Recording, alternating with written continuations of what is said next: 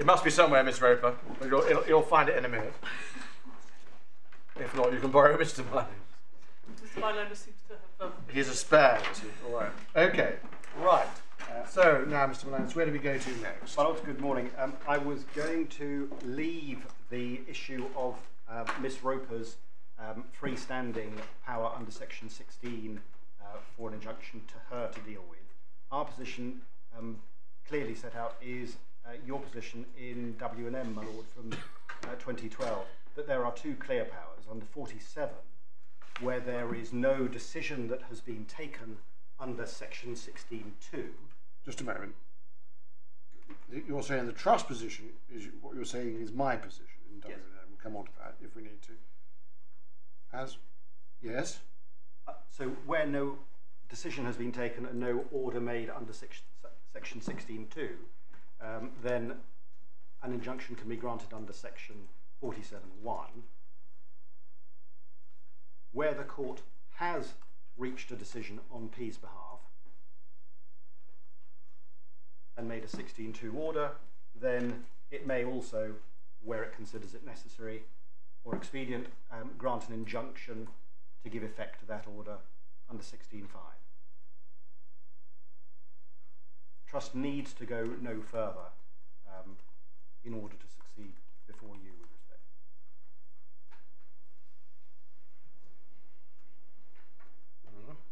To the extent that there might be a tension between the wording of sections 16(5) and section 37(1) imported by section 47. I said yesterday, my lord, that we thought that was likely to be a distinction without a difference, and in particular where one reads in the overriding objective and the requirement to take decisions justly, which is really, if there was a critical word missing from 16(5), then that's it. Then the suggestion that there is no practical difference between the two tests, I think, is made good.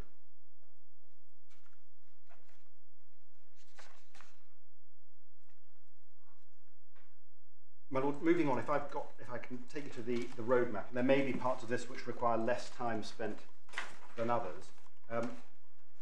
Section C is the second appellant's ground 2.3, that there was no best interest evaluation. Can I deal with that by reference to the judgment in the core bundle at tab 10, beginning at page 107? What is abundantly clear is that this judge, who had managed this case from 2018, ran it through a 5-day hearing in December 2020, had it for a media hearing in February 2022, and then had a further 3.5 days in June, was completely focused on G's best interests. And that is clear. I don't take you to the original December, I think I said 2020 judgment, it should have been December 21. I don't take you to that, but it's made clear in paragraph 1 on page 107 at line 4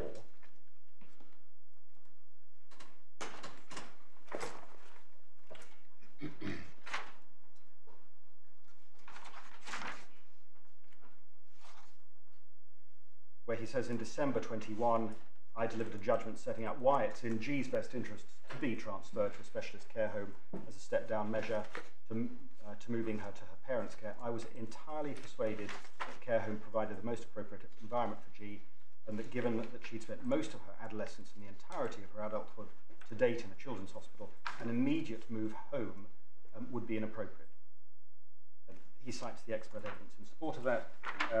Paragraph 2, below that, 6 lines from the bottom of paragraph 2, a couple of words in, after the words "in hospital," the important evidence that all agreed that a hospital environment, particularly a children's hospital for this 27-year-old woman, is entirely inappropriate for G. I'd go further because it needs to be signalled entirely unambiguously that G's continuing placement in this hospital fails to afford to her the respect for her dignity as an adult that she, like everybody else, is entitled to. Then page 113, paragraph 18,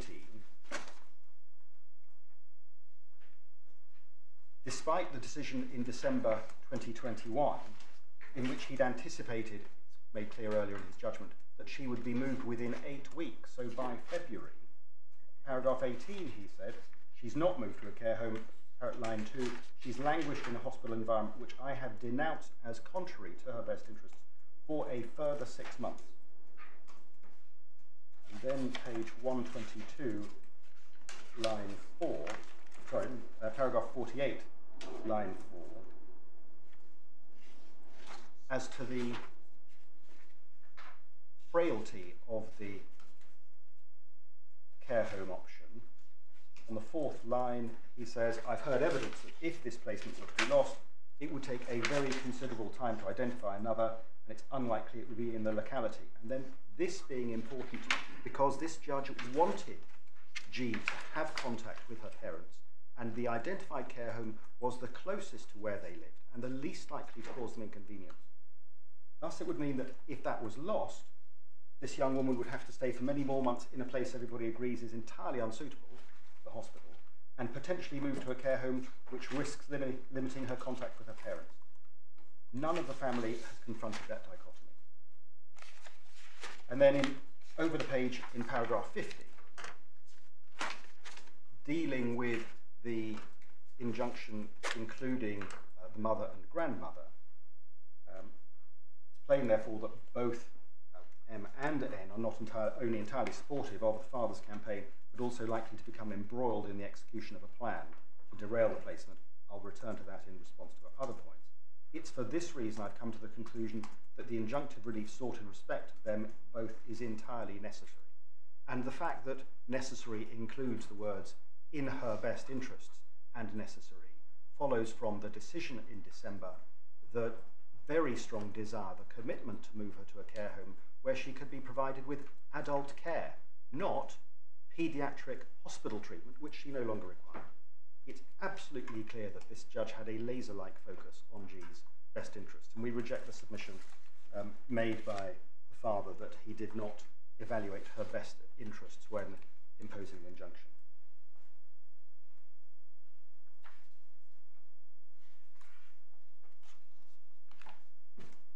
Yes. Moving on to D, this is the mother's ground that it was wrong to grant the injunction against her in the absence of material evidence against her. Lord, I start by reminding myself that yesterday afternoon, my Lord Justice Nugee made the point. This is an appeal court, and you'll be slow to overturn findings of fact made by the judge below. And one would expect that any enthusiasm that this court might have for overturning findings of fact would be tempered by the experience that the judge below had and the direct evidence that he heard. In that regard, it's highly material,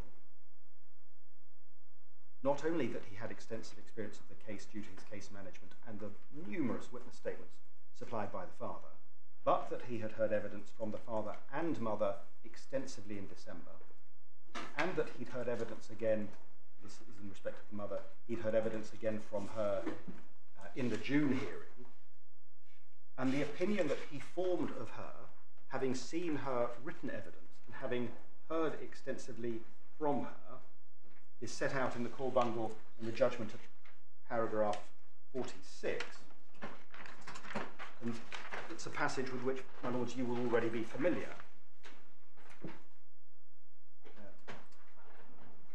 Where he says, and it's 6 lines down,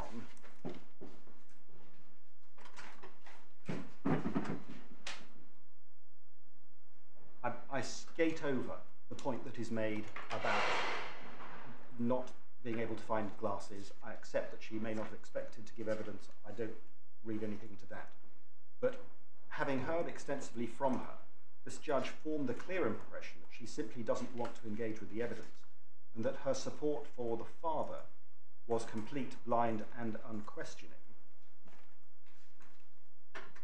And then moving down to the last lines of paragraph 47. Before you leave 46, I ask you this. Oh, yes.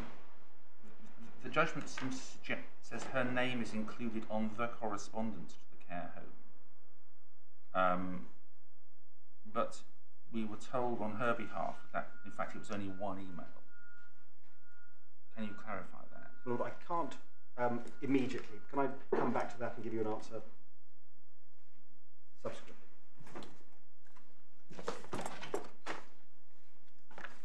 Thank you, Lord. I'll come back to that. Is there anything else arising in relation to paragraph 46, or can I take you to 47? Looking then at 47, having made his views clear and setting out in great detail the extent of the mother's social isolation. Line 4, at the end of the line, he describes the routine of going to the gym having fallen away, and in response to the judge's own inquiry, she revealed that in the 14 years that G had been in the hospital, she'd never been out, she, the mother, had never been out on her own to meet a friend for a coffee or a glass of wine. She very rarely goes into the hospital. And then coming down the page, I think it's 11 lines from the foot, the judge's conclusion, having had the experience of listening to all her evidence, I'm struck by what I regard as M's social isolation, largely impervious to the outside world, and this is important in connection with the control or the cooperation between mother and father. Her environment consists almost entirely of her partner and daughter. I don't intend any of this should be interpreted as a criticism. It's not. It is, however, the illustration of the tight parameters of the world that this couple has been living in for so long. There is no issue arising in this case upon which the mother and the father are not in total agreement. No light and shade. Mother gives her partner 100% support on everything, and her hostility to the care home is every bit as strong as his. In August of 2020, and he then deals with the disruption and allowing the father onto the ward when he'd been excluded. Could you just tell me where that comes from in the evidence?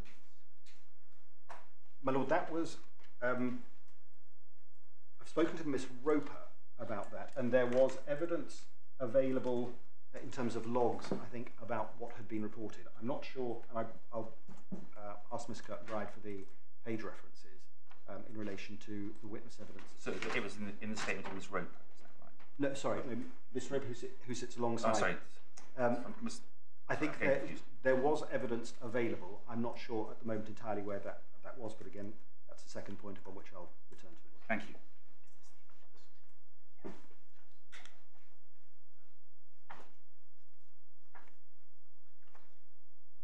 Forgive me, my lord, I may be able to answer that more swiftly. Yes.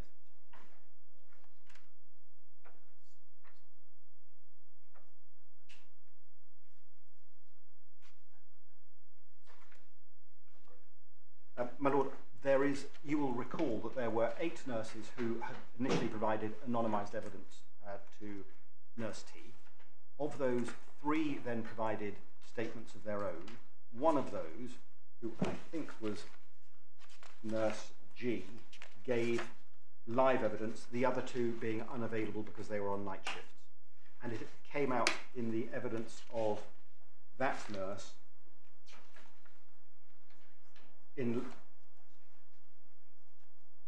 so it was Nurse G when she was giving live evidence in response to Miss Roper's questions. So that would only appear from the transcripts, right? Which we don't have. Which we don't have.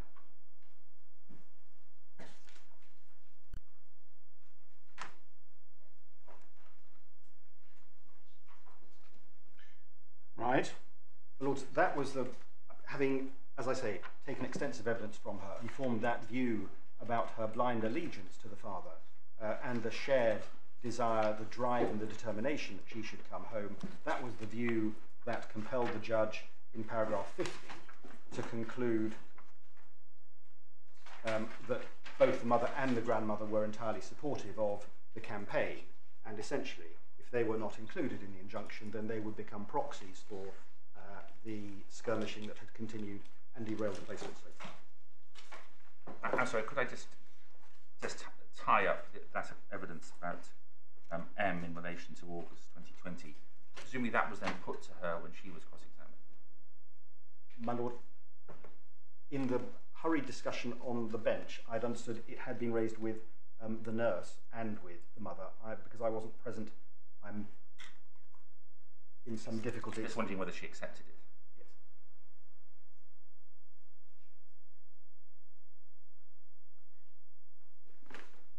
Do you mind if I defer to Miss Roper, since she was there? Perhaps.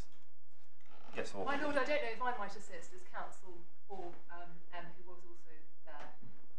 She did accept in evidence that there had been an incident in August 2020. The nurse, it's Nurse G, her statement is at page 173 of the supplementary bundle. I don't want to say her name for obvious reasons. She mentioned the reference in passing. Her evidence was that as the nurse supervising, rather than as the nurse who was present at the incident. The evidence given by my client and subsequently by her husband, and there was some criticism of me rightly at the time that I hadn't pulled up the nurse to cross-examine her on it. Part of the problem being because of the late service of the papers, because of the late joinder of my client. There was no written evidence from my client setting all these things out. But my client accepted in evidence that there had been an incident. It was the context of the incident which was in dispute, because the evidence of my client was that she had been on the ward when her partner had been excluded, having taken their daughter out during a period when they had been told that they shouldn't because of COVID, which they had disagreed with, and that she had called her husband, her partner, when she had been told that she shouldn't have. She said with the agreement of nurses because her daughter was in distress. So her case was that she called him because her daughter was in distress rather than for anything else. Thank you very much. I'm not sure that the cause of Ms. Roper's recollection, but the point is, as I understand it, the judge has made a finding and there's no appeal against it. I really just wanted to know where he got it from. So I'm not sure that there's any dispute at the moment that the judge, as to the judge's findings in that regard. Am I right in that? Lord, as far as I'm aware, there's no dispute. Yes, thank you. Lord, thank you. Can I move on then to paragraph E, which is the third appellant grandmother's ground? Yes. The court was wrong to make findings against her without requiring those to be particularised in advance. And the starting point for an analysis of that is, what was she aware of in general terms, or what should she have been aware of? And it's the supplemental bundle, tab 2, page 14, and paragraph 2. It's put, as you might expect, very generally. Tab 2, paragraph 14, sorry, page 14, paragraph 19 is the trust's position statement, where Ms. Powell submitted that the evidence demonstrated a very clear need for the imposition of a behavioural framework if the placement was to remain open. 2G. Yes. Because unless the framework was applied to both the mother and the grandmother, it was likely... Yes, well, we can read that. Yes. So that was the starting point, and the grandmother would therefore have been well aware that what was being said against her was that she was effectively likely to carry on the same campaign. That was on the basis of what would have been the evidence of the nursing staff beforehand about her disposition and her manner towards them. But things changed substantially during the hearing, because... Before you move on to that, this position paper is dated 7th of June, which is the day before the hearing starts. There must have been some process by which the grandmother was initially apprised of the fact that an injunction was being sought against her. What's that? My lord, I know that... Do you mind if I just turn my back?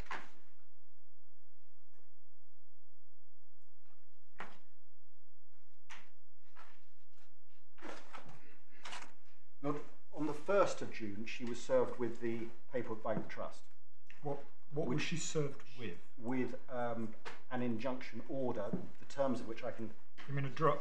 A draft. An application notice is Yes. what you would expect. Indeed. Do we have that? And It's not in the bundle, is it? it's not in the bundle. We do have a copy, because your lordship was asking yesterday about the terms of the order or the draft that she was Yes. supplied with, and also the terms of the final draft, and we have a copy of that which we can Well, at the moment, provide. can we focus on my Lord's question, is with what was she served with on the 1st of June? With what was she served? Just while Mr. Malonis is taking instructions on that, may I just say the COP9 application for the injunction is in the core bundle at page 155. Core bundle. Yes, my lords, and it does say see attached draft order, but the draft order does that not then follow the application notice. But that's the application notice that my Lord or Justice Nugee is, I think, alluding to. Okay, but that it just tells us that it doesn't tell us anything at all.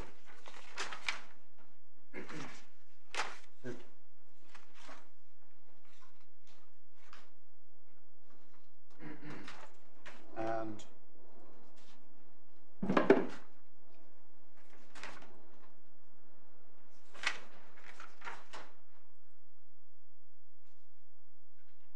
But that says at 157 that evidence is attached. So do we know what evidence is? Can I just identify? I do now have a list. I don't want to breach the confidentiality. So can I do it by reference to, if I can take you to the table of contents of the supplementary bundle, Yes. and identify the tab numbers of the witnesses whose evidence was provided.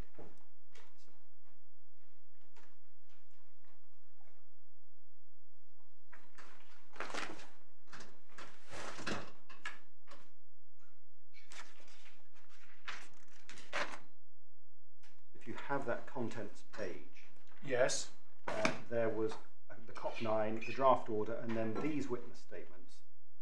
The 11th of April statement of Nurse T, which is at 12. tab 12.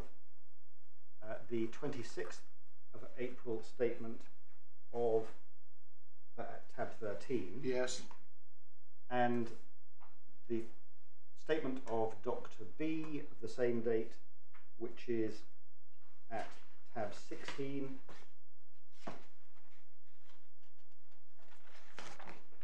Statement of tab 14. The statement at tab 15.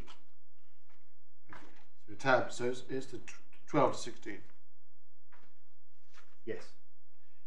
And where do we have a copy of the draft order that was served with the application? My Lord, can I pass up now the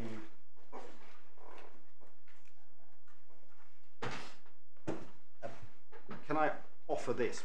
I can give you a copy of the draft order, but what may be of more assistance, if you don't mind peering closely at the smaller font that appears, there is a copy that Miss Kirkbride has compared. On the version I can hand up in red, you will see the text that's been added and also the text that has been deleted.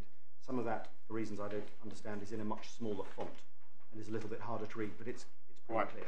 Has what you're giving us now been disclosed this morning, or confirmed this morning with other parties? My Lord, it hasn't. Forgive me, it hasn't. Well, have you got a copy that you could show immediately Mr. Brownhill and also Miss Cohen and Miss I think it has reached McKendrick? I think it had reached some of my colleagues, but perhaps. Okay, all right. So what I've got is an order with the word draft in red underneath, which is otherwise unamended, and then a heavily track change document.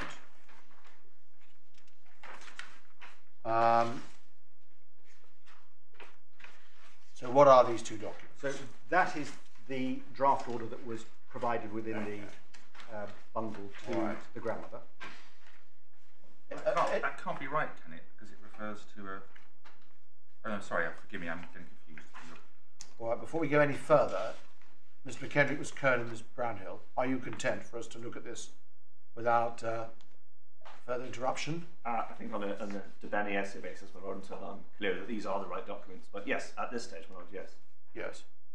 I hope they're the right documents. So the one with the word order in black and draft in red underneath is the document which you say was served on Mr. Brownhill's client. My Lord, yes. And presumably everybody else. The other respondents to the application. Yeah, I only hesitate because I don't know the date on which that was served on the others. Well, But yeah, there's a nod 2 rows back. well, from the application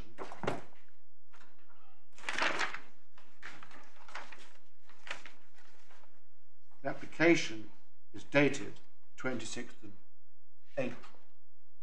You've taken us to at 155 to 158.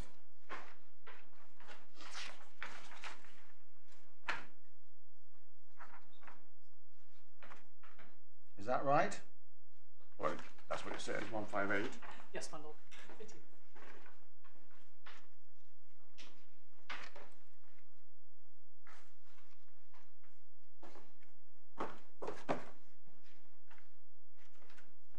Oh, yes.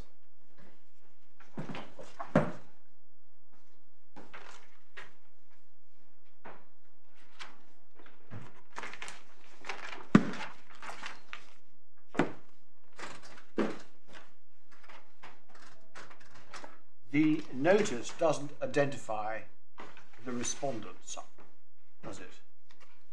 The notice doesn't. I think, my lord, it doesn't identify them by name, but it does say that the behavioural support plan is supposed to be implemented. That would Well, bind. where are you looking at now? Sorry, my lord, I've put it away, but it does say, I think, in box 2.1, parents and paternal grandmother are to be bound. But it doesn't name them. Yeah, but it doesn't. But yes, it does say that. Yes. It doesn't say who the respondents are to the proceedings. Yeah, that's right. Okay. So is it are you asserting that this document was appended to that application? My lord, yes.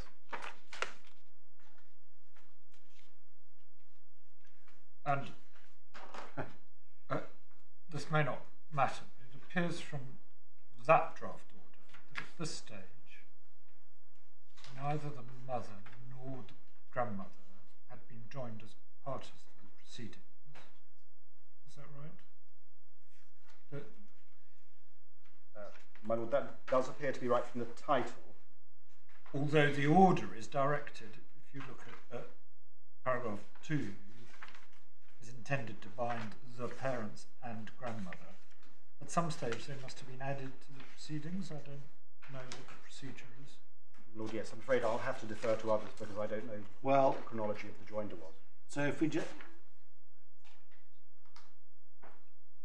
yeah, the 3 respondents listed at the top of the draft order are G, the father, and the CCG, as it then was. Yes. Neither the mother nor the grandmother. This draft doesn't anticipate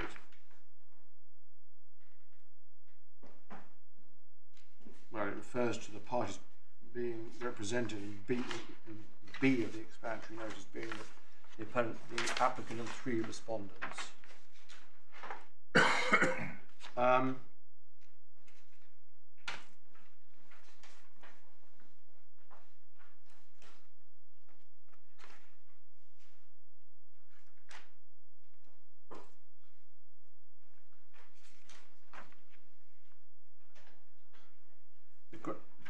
I think the first reference to the grandmother is paragraph 2 of the order, the bottom of the 2nd page. Is that right? My lord, it is. But in the last recital at G, it's implicit that she is, and one of the other family members referred to. It would be wholly contrary to G's best interest if the conduct of the father and or any other family members is permitted to jeopardise the placement at the identified care home, followed by her being named as you've identified in paragraph 2. Well, without being pedantic, G at one stage, I don't know what the position now, would have two grandmothers. Oh, yeah. But and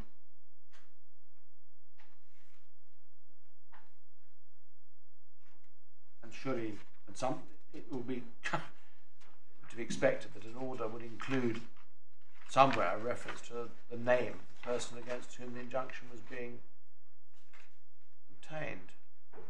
Well, yes, I think sometimes in terms of the drafting, particularly where some courts have different approaches to the naming of the parents, either using names or referring to them as the mother or the father, and that sometimes follows through into the drafting whoever was responsible for preparing this. I don't think it was clear who was included within it. And this, we're only looking at this because to consider the point of fairness to the grandmother. Oh, yes. So this application was dated the 26th of April. This was the draft that was attached to the application. And we've been told the notice was served on the 1st of June, 5 weeks later. Yes. 8 days, 7 days before the hearing. And Yes. it was emailed. I understand there were difficulties getting contact details, but it was emailed in May. I'll find the date on which. To who? Was it emailed to the grandmother? To the grandmother. Was she represented at that point? She wasn't represented. I don't believe she was At any represented. point, was she? No, my lord.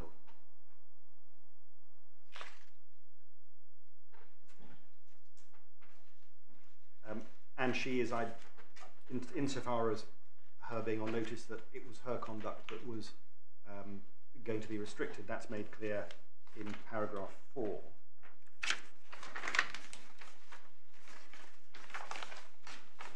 Where, although she's not named, she was the only relevant grandmother, and that would have been very clear to her. I mean, an order like this, if it's going to have anonymised parties, should have a schedule somewhere attached to it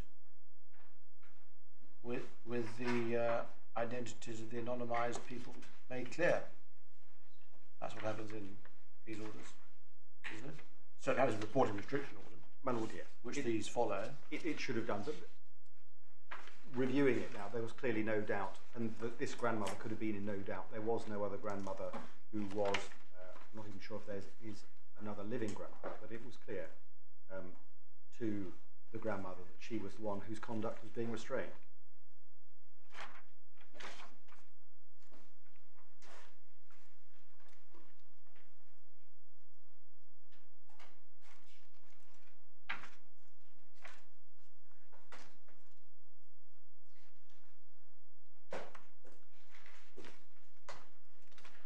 I think you've told us what this first document is. What is? You were going to tell us what the other order Lord, is. I will do. That's this document, which has a lot of red annotating. And green. And A bit of green. Anyway, yes, go on. your lordships. So this Yes, is I've seen the green on. this is a track change It's a document. track changed. In fact, I think it's a compare right document. Taking the second document and identifying in red micro font additions and deleting, but leaving clear by strike through the changes. I'm afraid because of the title, it moves to the third page. I don't know why, like some part of it is in green. Doesn't matter. I don't think there's any material difference between those.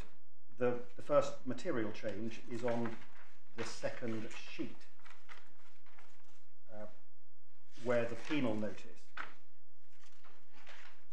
Well, the first material change is that the title includes the mother and grandmother as fourth and fifth respondents.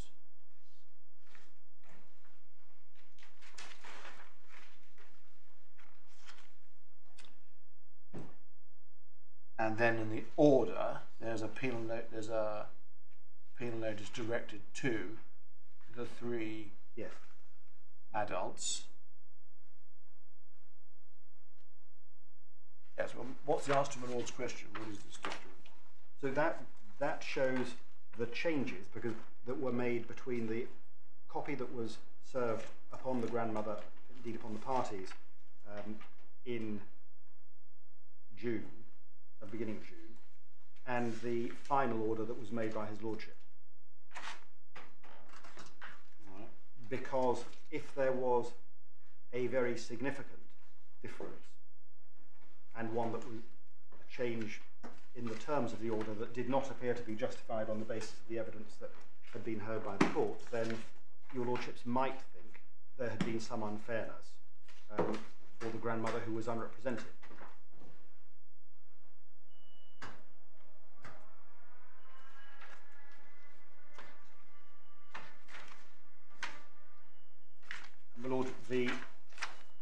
intend to take your lordships to any of the detail here, apart from the penal notice, to which I will come in a moment, or the reasons for it.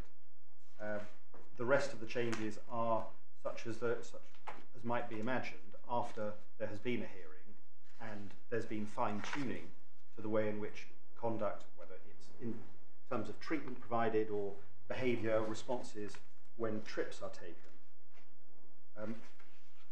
There's just fine-tuning of those provisions. So there is nothing here, we would say, that visits unfairness on the grandmother as a result of changes during the hearing when she was unrepresented. Can I just clarify? There were plainly there were existing proceedings with existing parties. There must, to me, was some originating process at some point. I don't know what the position is under the Court of Protection, but at some point, would there not have to be an order that new parties be joined to the proceedings? My Lord, there would be, the court has power to grant, to join parties to proceedings, and I can take the lordship to the provisions if necessary, but if it's required to do so in order to properly manage the case and deal with the case. You're right as to the originating process in this case, but the history of it, and I don't recall the exact year, is that proceedings were issued, I think, in the mid 15-16, and by 2018 the judge was concerned about the delays, and then with COVID there were further delays, which resulted in a hearing, a final hearing that only took place at the end of December 21, and it was only, I think, as things became a bit more pressing that the involvement of the grandmother became more apparent, particularly in February, when it became clear that she was the one who was in charge of the social media aspect. But then there was an application within the proceedings made in April, but not served on her until 7 days before the hearing. My Lord, yes. The short instructions I've had on that is that there were difficulties finding a place to serve her, to serve her electronically, and that's why eventually she was served in the unit. Why couldn't she have been served by post? Lord, again, I can take instructions on that. I wasn't involved in the case at that time, so I'm not aware.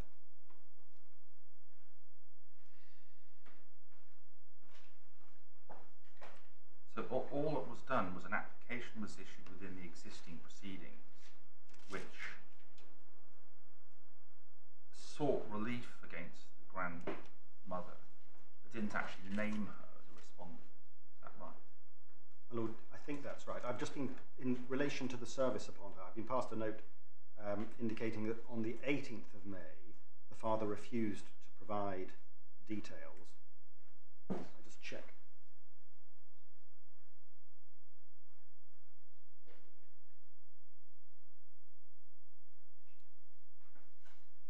So we didn't have a physical address for the grandmother, and the father refused to provide an email address. That was followed up again on the 24th of May, and then by the 27th of May, we had been provided with an email address, and it was emailed to her.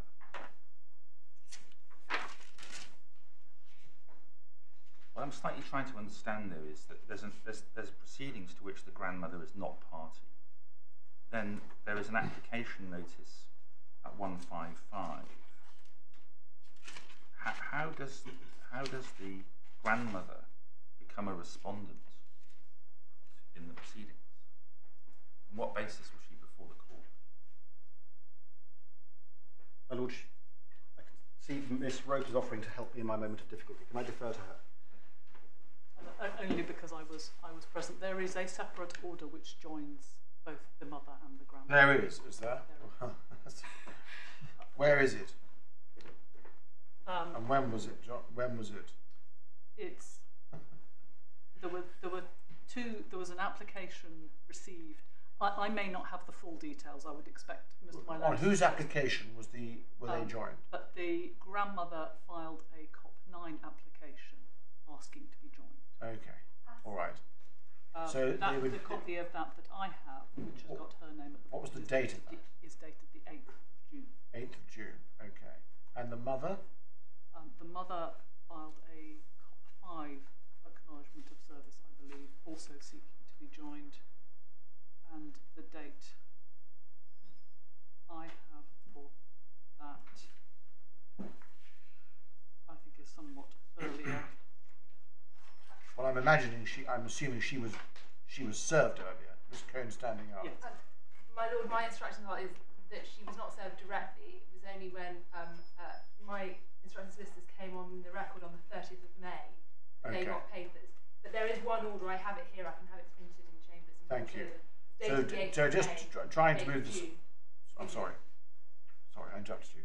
There's one order dated the 8th of June upon reading the COP 9 applications on behalf of the proposed 4th and 5th respondents, which would be the mother and grandmother respectively. One, the proposed 4th and 5th respondents joined as parties to the proceedings, should there be no additional costs. Okay. So the position is this: upon receiving the applications at different points by different methods, both the mother and the grandmother applied to be joined under what I've discovered is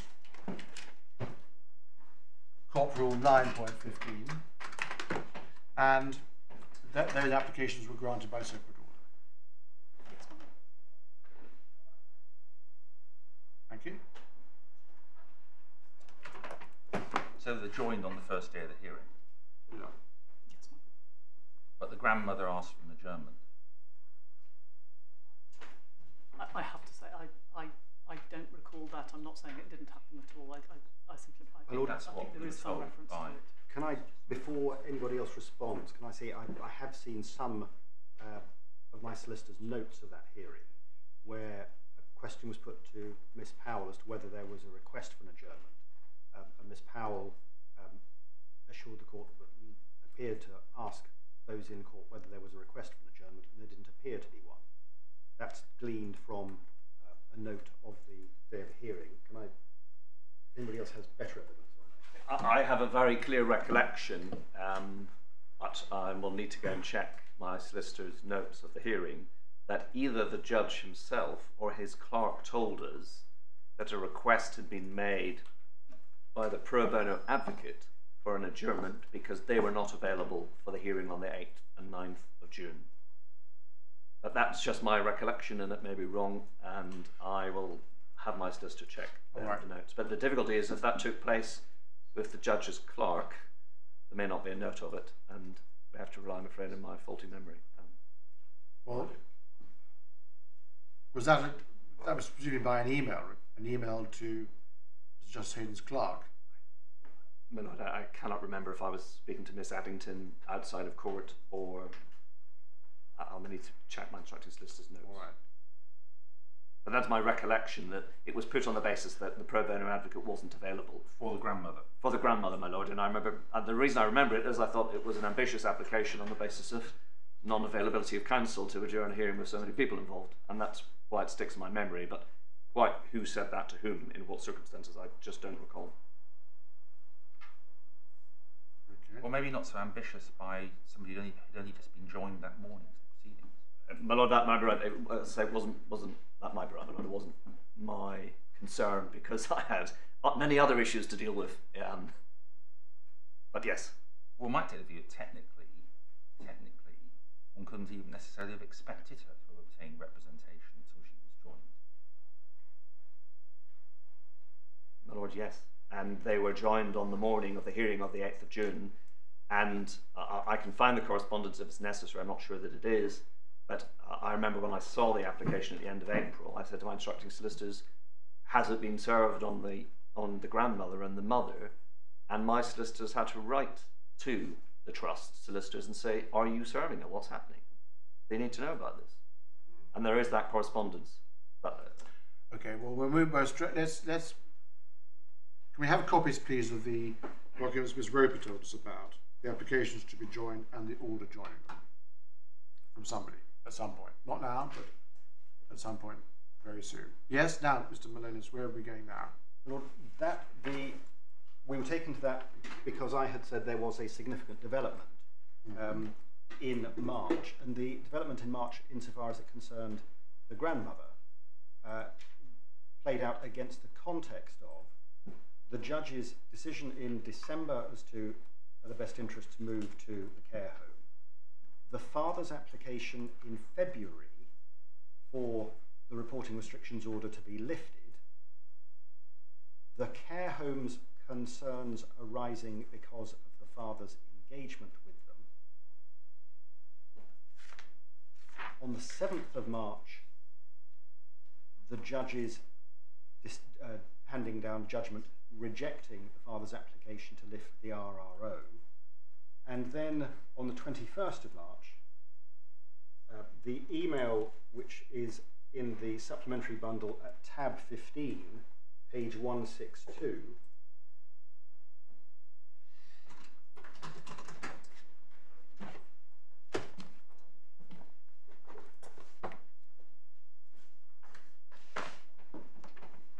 was received by the Priory.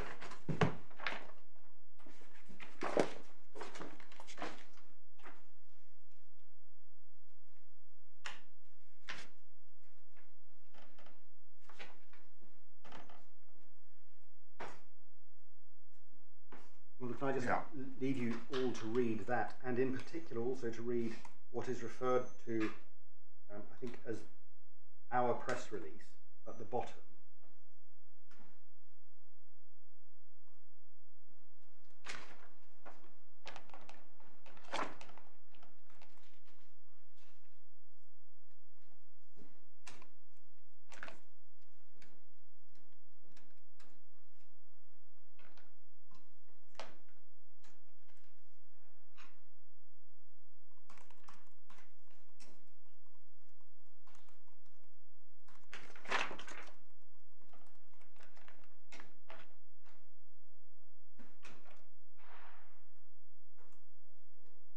Yes. The assumption was that this, because it was in very much the same tone as the correspondence generated by the father and directed at the same end, was that this had been prompted because of a conversation with him. And it was only during the oral evidence of the grandmother, I think, I'm sure it was dealt with by the father, who said that he'd only spoken informally to this lady. We have only spoken informally. It only became clear during the grandmother's oral evidence that she had spoken to and had an ongoing relationship with this former work colleague. It was not a relationship that resulted in... The author of this letter? Yes, the PR consultant.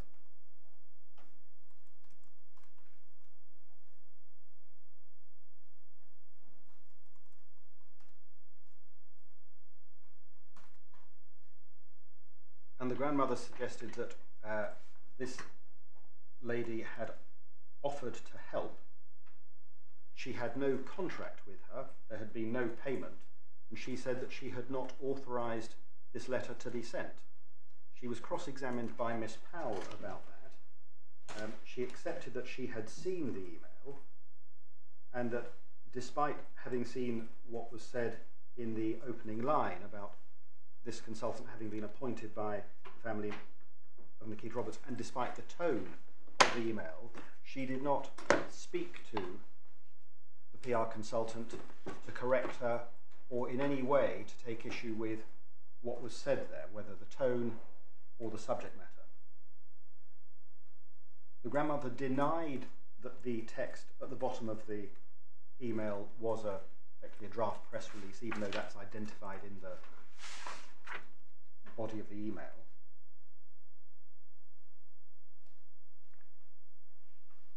And all of this came out in front of the judge during oral evidence. It was clearly very relevant evidence. And it clearly could not have been particularised in advance because nobody knew that she had been responsible for the contact with the consultant. The wording of the email was absolutely explicit as to the family's views and the clear intention to go to the media, notwithstanding the fact that only a fortnight earlier the judge had been absolutely clear that the reporting restriction order was not to be lifted. And indeed it included the press release we've set out at the bottom, and the clear aim was to banjax the placement, which was supposed to have taken place on the 8th of March, but had been vacated because of ongoing concerns to a date in April.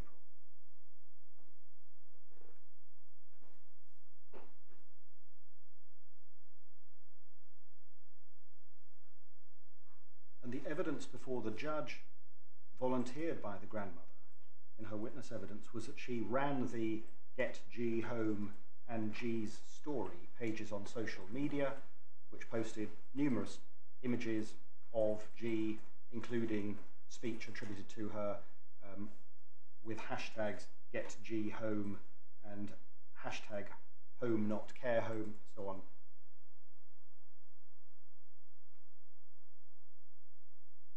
So when the judge delivered his judgment in the injunction hearing, he had all of this substantial information before him.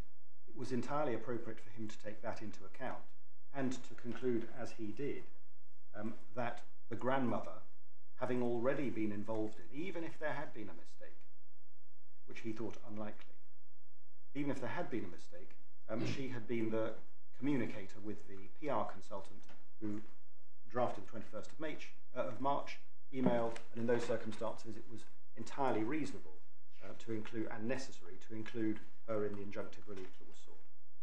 So in the circumstances, she was put on general notice by the position statement, which we accept she would have had only brief sight of, but she would have known, because she has been intrinsic as part of the family support group for G throughout, what behaviour was restricted by the order, what she could and could not do, and she would have known that the efforts of her son were directed solely at preventing the transfer to the care home.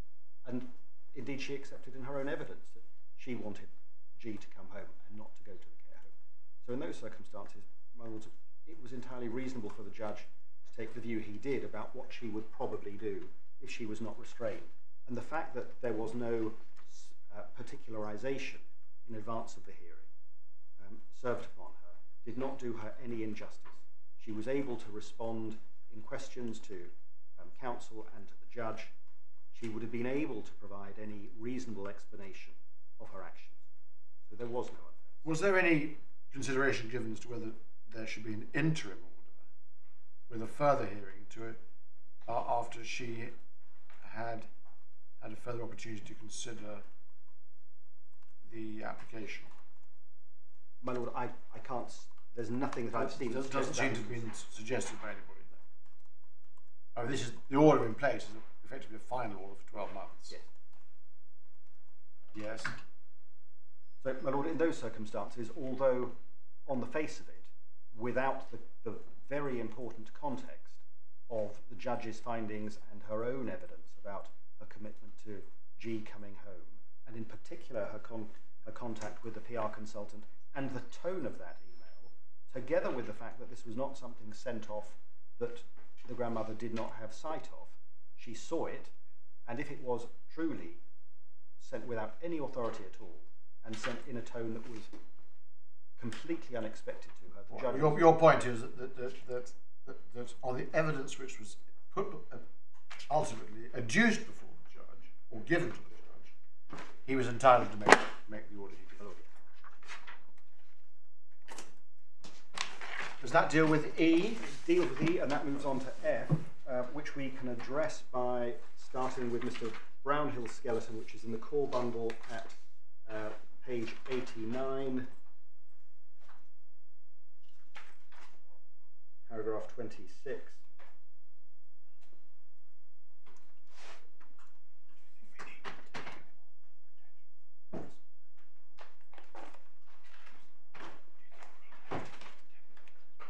I don't think we need to hear you on the Protection from Harassment Act point.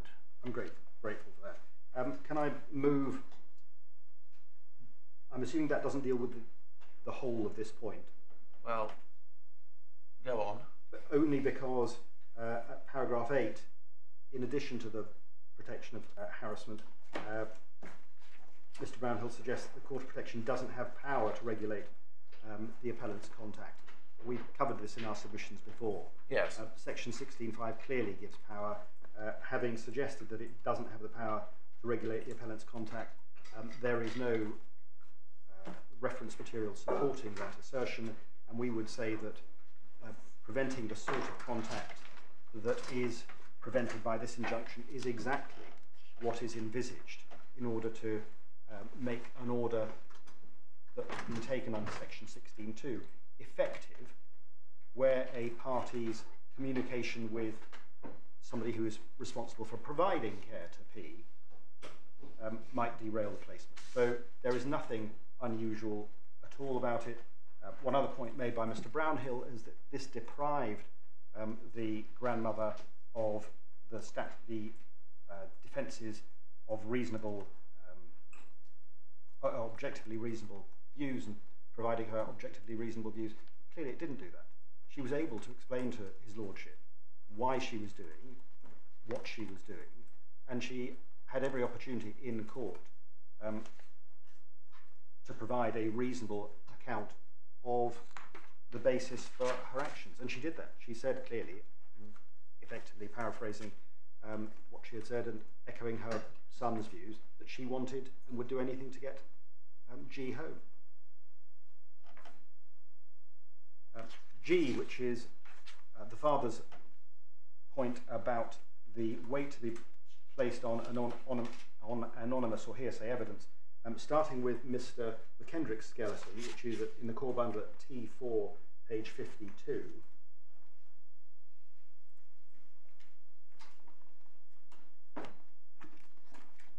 He starts with a quote from Boyd and In Communities, and firstly, in relation to the anonymous information, in the opening lines of the quote of Lord Justice Tomlinson, he says, of course, the reasons for wishing to give evidence anonymously require careful scrutiny.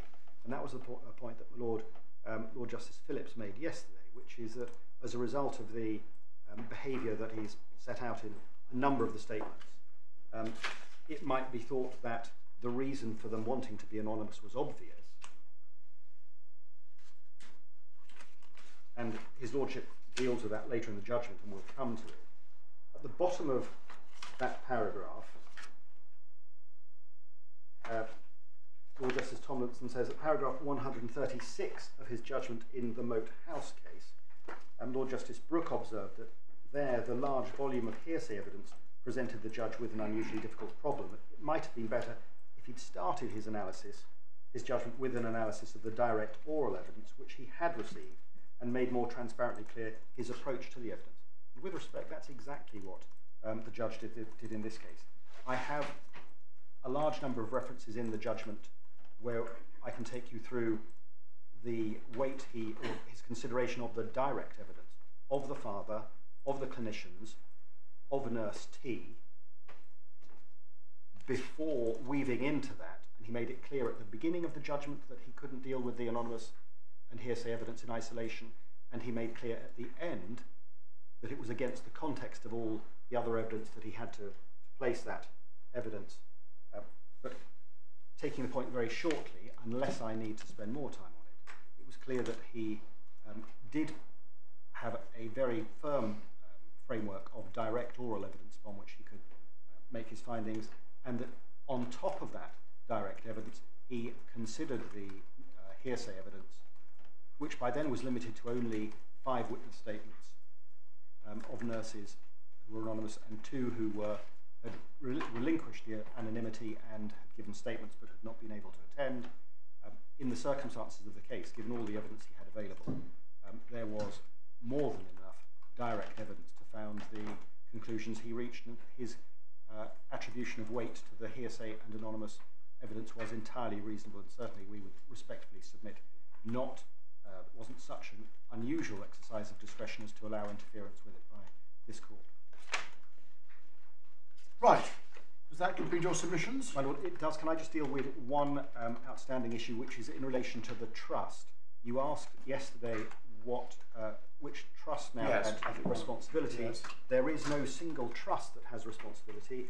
There is a multidisciplinary team of clinicians from different trusts. From different trusts. None of whom have yet been involved in these proceedings. Right. Well, that point doesn't directly arise on this appeal, or but if there are imperative for further court proceedings, that some consideration has to be given to that. But I don't think it's something for us. But it's not simply substituting one for one trust. No. That will be the issue. Thank you very much, Mr. Rose. Now, Ms. Roper.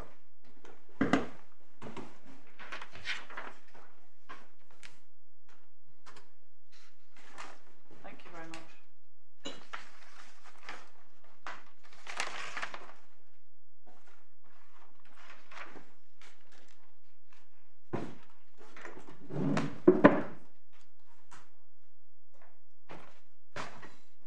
Yeah. My lords, I have asked that copies of those documents be brought. Thank you.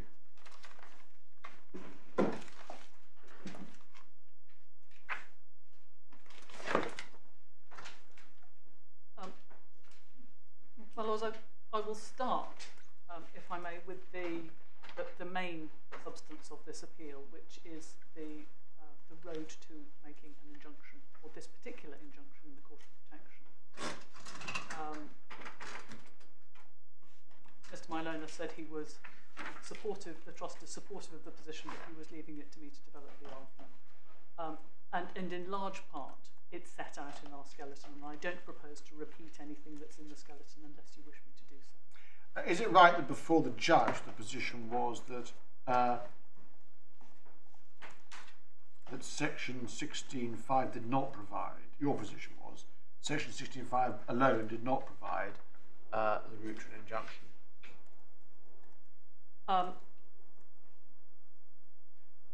Well, I don't feel comfortable, and the official solicitor would not say that that was clearly our position. We filed, the position was that we set out our written submissions in advance of receiving any of the other submissions, largely to assist for various practical reasons. And so most of the response to Mr. McKendrick's submissions and Ms. Conn's submissions were therefore dealt with orally. And as always, the official solicitor went last after most of the arguments had already been dealt with. I have gone back over my notes and those of Ms. Baker to see precisely what we said.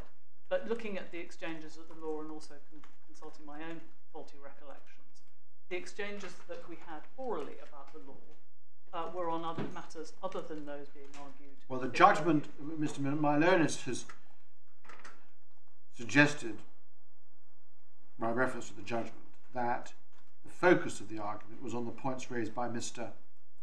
McKendrick, principally about the scope of Section 16.5 and not on the overall fundamental test, which was a matter which wasn't contested before the judge, and to which Mr. Milonis, that being the reason, Mr. Milonis says, why there's no discussion in the judgment of what the test was. Well, it was argued in closing, certainly by Mr. McKendrick, that Section 16.2 was confined to a decision that he could make for himself, and that Section 16.5 was confined exclusively to what the court, powers that the court had when appointing a deputy. And on those 2 points, our submissions were as they are now. Firstly, that the ambit of Section 16.5 is not confined to deputyship, and secondly, that the scope of Section 16.5 goes beyond what decisions P can make for themselves, and that we argued by reference to Section 17, the non-exhaustive list. Yes. In particular, I mean, I of course have to. Well, we have those points. For my part, I don't think we need, unless other of my colleagues disagree, we don't think we need you to expand on those. Our point was that Section 17.1b is a decision P can make for themselves, and therefore a decision to be made under Section 16.2. Section 17.1c is not a decision P can make for themselves for the reasons that Lord Justice Nugee set out yesterday, much better than I Okay. did. Now, And so that was, in terms, permission under section 16/17 for the court to grant an injunction. all right. So having cleared that away, what is your position about the legal test for injunctions in the Court of Protection? It remains as it was then, but it is much more clearly thought through with the benefit of some time and consideration, which is that there are two routes under which the Court of Protection can grant an injunction under the Mental Capacity Act, one of those being through section 16 and the other one being through section 47 and its incorporation of the powers of the High Court, including section 37 of the Senior Courts Act 1981. And what we say about those is that each of those sections affords a gateway to a raft of different orders, including in each case injunctive relief, but not confined to injunctive relief. When you say there are two gateways, can the court, is it your case that the court can do anything under both gateways, or that it can do some things under one gateway and some things under the other gateway? The latter.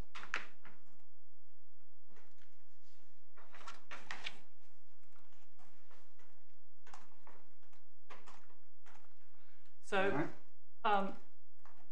we do, as we've referred in the skeleton, we refer to your case of W and M, in which the bulk of the argument was addressed to a reporting restriction order, but during the course of which you said at paragraph 23, it may assist by yes. Well, shall we look at it? That is a case to which Mr. McKendrick took yesterday. Yeah. Not this particular paragraph. Which bundle is it in? It's the authorities bundle tab 38. 103.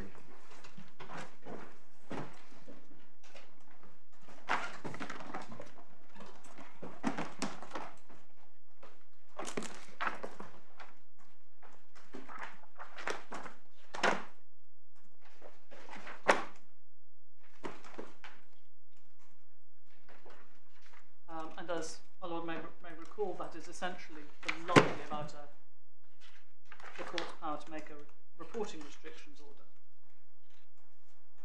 But in the course of that judgment, at paragraph 23,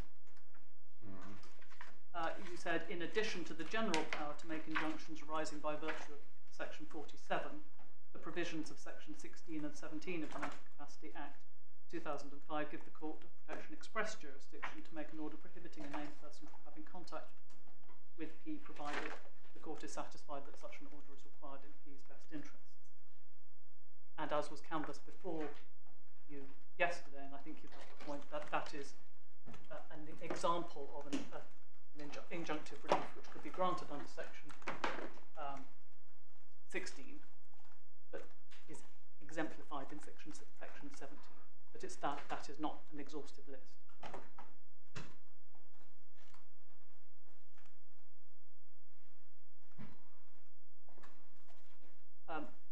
The remainder of that judgment deals with the balancing exercise to be applied when granting a reporting restrictions order, and we would say that a reporting restriction order can only be granted under section 47.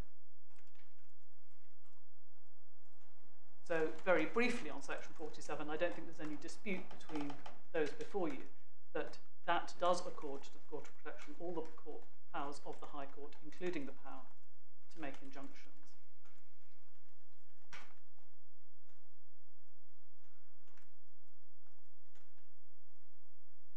And it will probably be more helpful if I explain our submissions on section 16, which is the narrower pathway to a particular type of order, including injunctive relief. What we say about section 16.5 is that is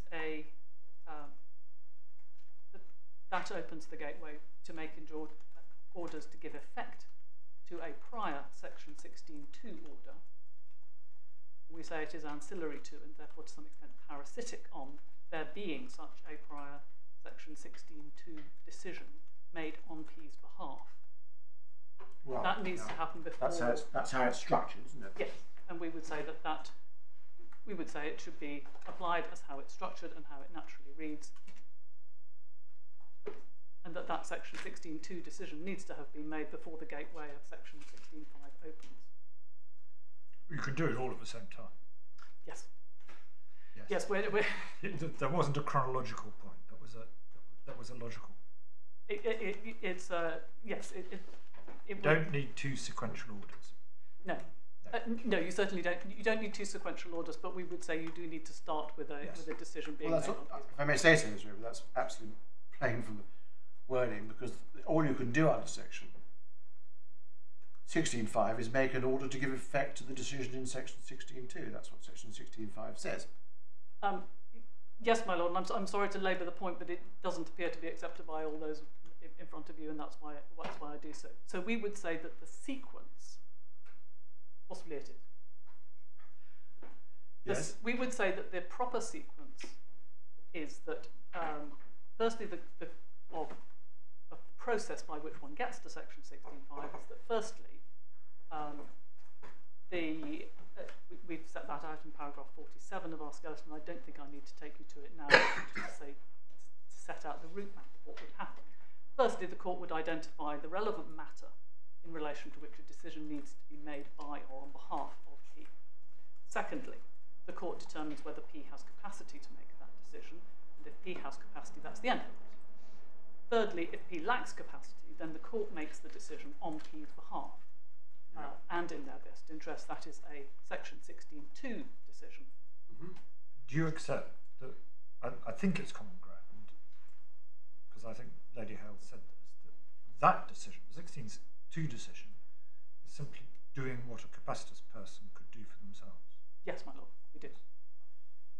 We would say that that decision is confined to a decision that P can make for themselves. We would say that how that is done, and again, I don't think this is controversial, is that the court applies the best interest checklist in Section 4, but that is not an exhaustive checklist. So where I would part company with Mr. McKendrick is I would say that is a non-exclusive list of the matters which D, the decision maker, has to consider when making a decision on behalf of P. That's 4, you say? That's Section 4. Yeah. Because it says all relevant circumstances, and in particular, subsection 2. Yes.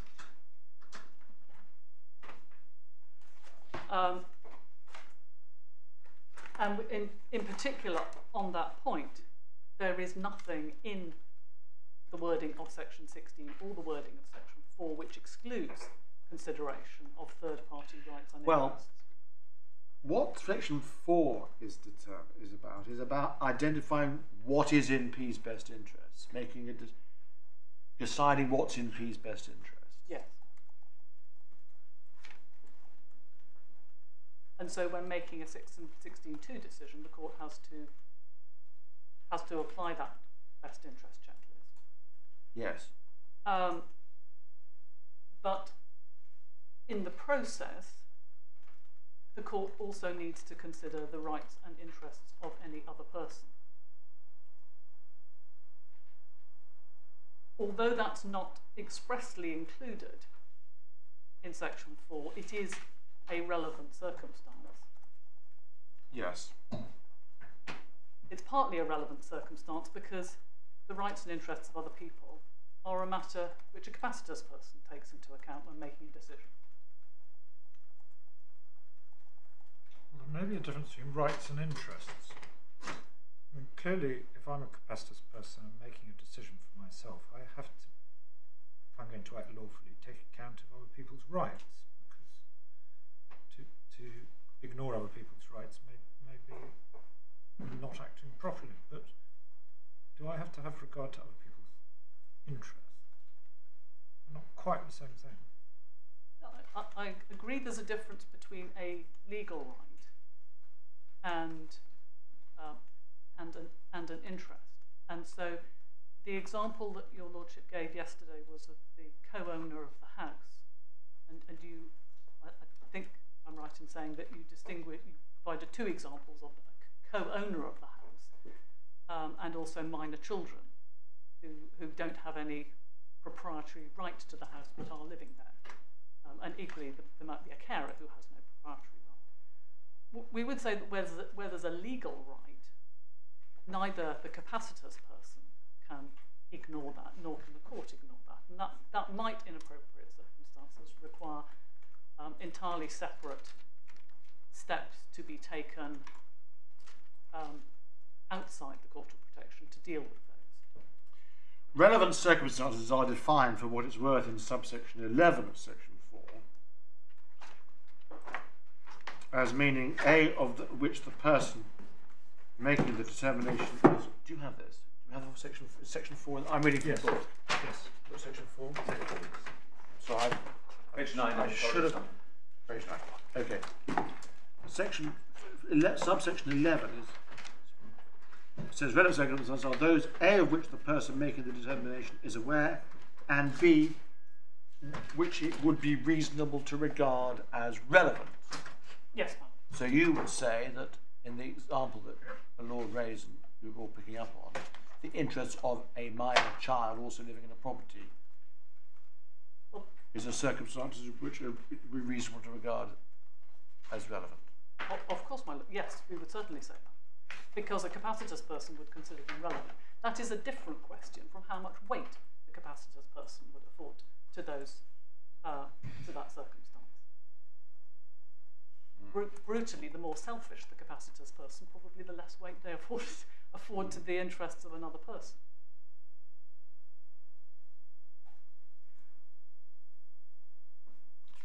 Yeah.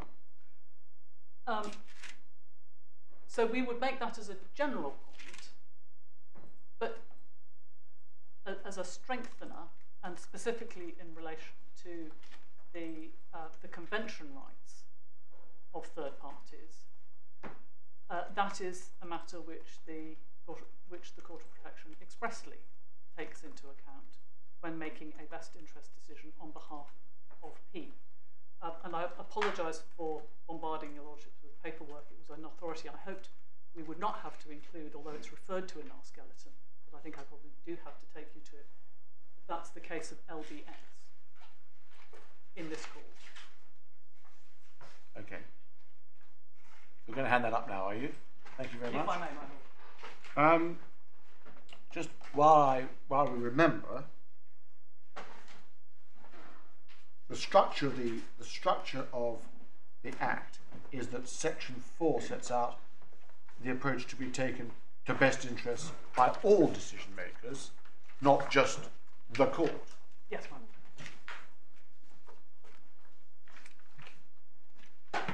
And it includes the court. Yes.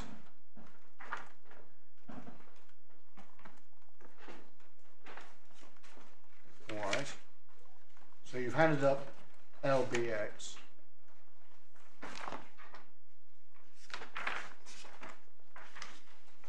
LBX,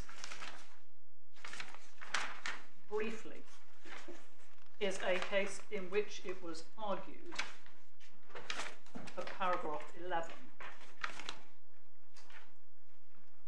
that the judge had been wrong not to take as her starting point in making a best interest decision on behalf of P the article rights of both P and her family members. P at that stage living with, sorry, he was a man, I think. P at that stage living with their family.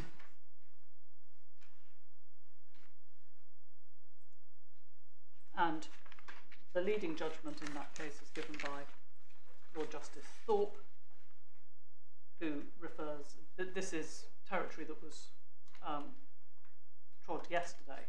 Paragraph 18 refers to the Human Rights Act and says at paragraph 19 that gives rise to the familiar test of necessity and proportionality. And it was then submitted, as you can see at paragraph 20, that essentially that the court should not get on to making a best interest decision unless it had first sorted out the question of competing rights and interests. That submission was rejected. Okay. And was said to be not made good by the authorities and too crude, a paragraph. So 30. the authorities, Mr. Armstrong took the court through, included MM and Neary.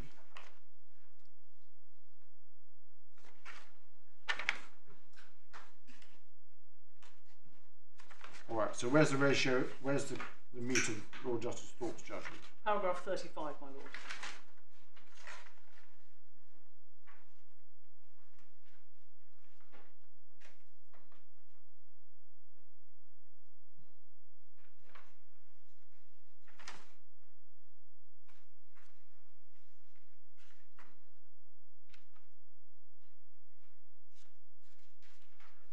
Is that it, as far as Lord Justice Thorpe is concerned?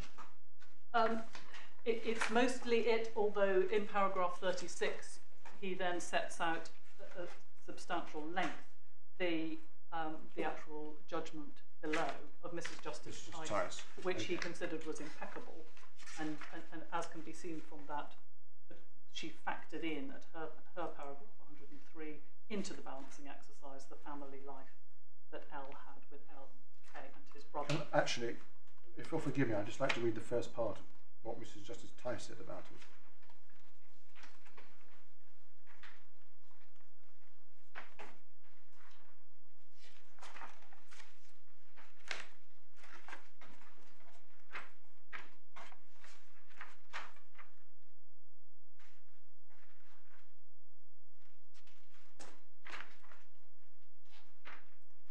All right. Now, what did Lady Justice Black say about this? At paragraph 56, Lady Justice Black also rejects the idea of a starting point and says that a balanced consideration of all the circumstances and attention to what is required by Article 8 is all that is required.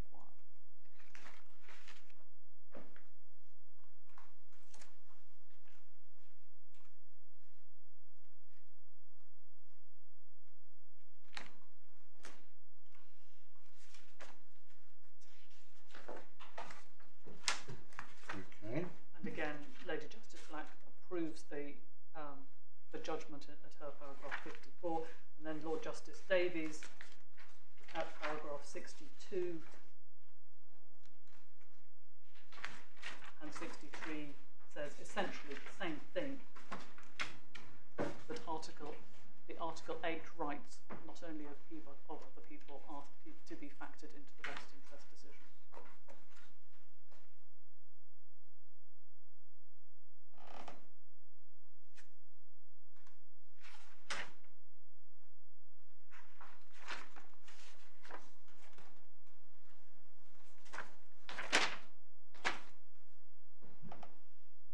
So, my lord, we say that is how the court, we say that should not be controversial, that is how the court goes about making a decision on behalf of P under section 16.2.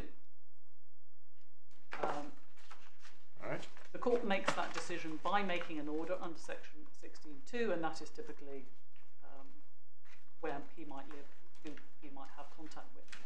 In the order that was made in this case in December, which I think was handed up to your lordships yesterday, the two specific decisions that the Vice President made on G's behalf were to consent to the removal of the central venous line and to accept the discharge to the care home from the hospital which she had been offered. Yes. And of course that may be all that is required, but again, sometimes it is necessary to go further, and at that point the court may then make further orders to give effect to its section 16.2 decision, and those orders are made under section 16.5. That order, those orders, we say, are not in themselves decisions made on P's behalf. They are ancillary orders to a decision made Well, on P's behalf. you say on P's behalf. Do you mean decisions which P could have made. Is that what you mean by that? Yes, so we say a section 16.5 order is not a decision made on P's Or behalf, is or not necessarily. confined to decisions Yes. that could be made on P's behalf. Yes, it is not confined to decisions made on P's behalf. Yeah. And that also accords with the wording of section 16.5, in contrast to the wording of section 16.2.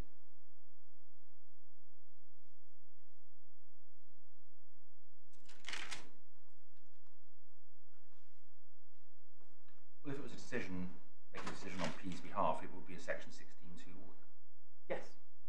So it must be something different. Yes. So, yes, I think I would say that in theory a section 16.5 decision could potentially be one made on P's behalf, but there's no reason why it should be. And mostly it wouldn't be. It would be a section 16.2 order.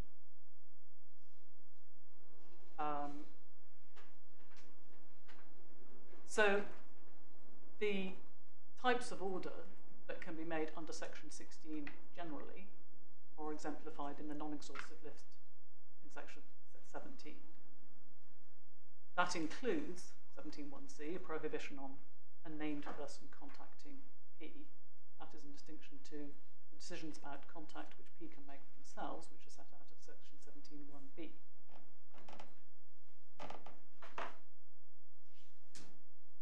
So our submission is that although it is, and we would say should be obvious from a reading of section 16.5 on its own, it's also confirmed by the list of powers that are exemplified at section 17, that the court can make an order prohibiting X contacting P under section 17, and that is an injunction. Right, so the fact that section 17.1c is an order of an injunctive character indicates that, amongst other things, indicates that section 16.5 extends to injunctions.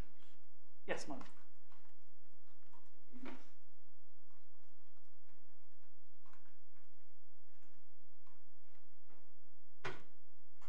And my lord, you raised the question yesterday whether a penal notice could be attached to section 17.1c. Yes. My lord, I think we have got copies of the COP rules if you need them, but it is COP rule 21.9. Right. I found that yesterday, I think, in my private reading. There is part of grant appeal notice, section 21.9. Well, part 21 of the Part 21. Part 21 of the Court of Protection Rules deals with enforcement. 21.9. This is in the bundle at page 81. Oh, Thank you. 21.9 is a bit later at 65, excuse me.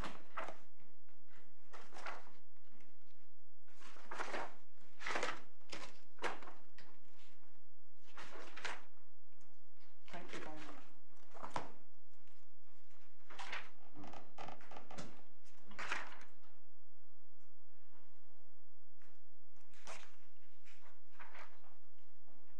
I go from Mr. Gold. So, that's a requirement for a penal notice before one can go on to enforce it. Yes. And we would say it's plain from that a penal notice could be attached to an order made under section 16 as exemplified by section 17.1c, which would be of an injunctive character and could have a penal notice attached to it, because there is nothing to say it cannot do that. Okay. We say very simply that none of that requires any reference to section 47 or section 37 of the Senior Courts Act 1981. We're talking about provisions in one single act, both 47 and 16.5. And so there's no doubt that the act, the provisions read together, give the court the power to grant an injunction, or protection, power to grant an injunction. So the fine-tuning of whether an injunction is under 16.5 or 47 seems to me doesn't matter in the slightest unless the test is different. And I'm not sure whether you are saying it is or is not different. I'm not saying. I would, on that, we would agree with the position of the trust that it is a distinction without a difference, because any order made under Section 47 or Section 16 must be a just order made according to principle that is set out in the overriding objective, and it would be hard to argue that any statute gave the court. At the end of the day, the Act gives the court power to grant an injunction, and the test is that of just and convenient. So does it really matter whether it's under 16.5 or 47? Well, it may not, and for the last however many years the Mental Capacity Act has been enforced, it has not been fleshed out. And typically, as in the SF case, what judges have done when making an injunction is to refer to Section 16, sometimes Section 17, and Section 47. As Mr. As a kind of bundle. Ian did in yes. But what we have tried to do, given the way that the appeal has been framed, is to go through at somewhat tedious detail the provisions of the statute to say this is what we think is permitted. I suppose the only possible difference, the reason for bringing in Section 37, Section 47 and Section 37 and 81 Act, is that it puts on a statutory basis the requirement for justice. But one's only got to say that to realise that really is a pedantic point. Because justice is, the court shouldn't do anything that's not just. It is impossible to conceive of a statute that gives the power of the court to make unjust orders. Thank you. There must be some problem if anyone can find it. The last stage in the roadmap of what can happen under Section 16, if I may, is simply, and I only raise this because of Mr. McKendrick's submission yesterday, that Section 47 is the enforcement provision, is that finally, if an order has been made under Section 16.5, it has an appeal notice properly attached in accordance with Part 21, and it is not complied with, then the court may, of course, proceed to enforcement. But we say that is a separate and sequential step after a Section 16.5 order has been made.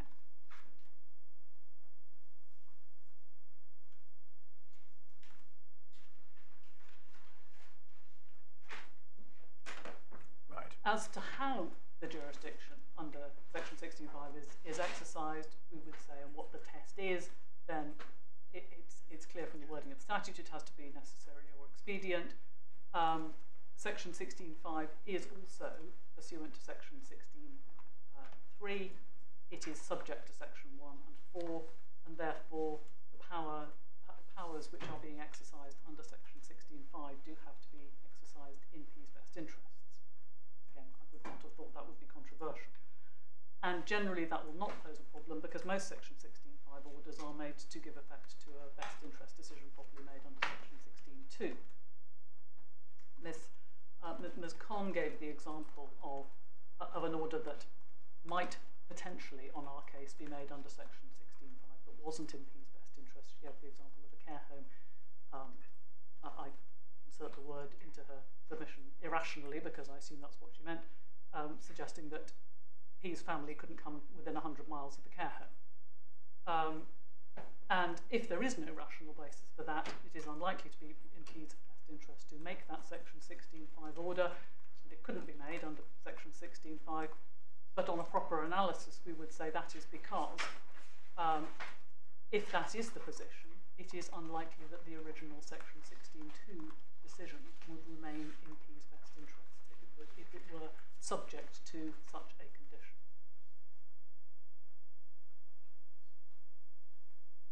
And so it is possible to imagine of sequential orders that were so had such a material impact on the original decision that, as to require the judge to revisit that decision. On that point, as we've briefly mentioned in the skeleton, we say it is abundantly clear from the Vice President's judgment that he did consider the question of whether it remained in G's best interests to go to the care home. And for the reasons we've set out there, he clearly concluded that it was even more imperative that she move and move soon than he had thought in December. So your interpretation of the judgment is that paragraph, I forget, 9 is to be read without, as it reads. Section 16 provides a, whatever the phrase he uses, what's the adjective? Entirely cogent. Entirely cogent. I've only got the adjectives about Mr. McKendrick's submissions in my mind. I can't remember the entirely cogent framework for the granting of injunctive relief. There's no need to go through the tortuous process of yesterday afternoon. It's what was, although from what Mr. Maloney says, it may not have been what everybody put in their skeleton arguments for the judge. That's what he meant what he said. Yes, my lord. We certainly say he was entitled to reach that conclusion.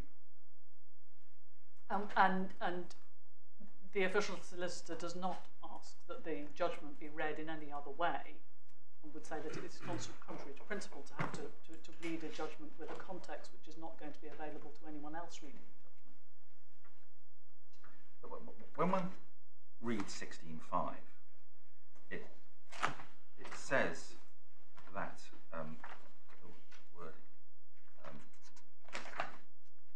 it says the court makes such further orders, etc., as it thinks necessary or expedient. When one's interpreting what that means, one can look at section 47 and see that the Court of Protection has all the powers of the High Court. So when you interpret what orders it can make, you know it has all the powers of the High Court.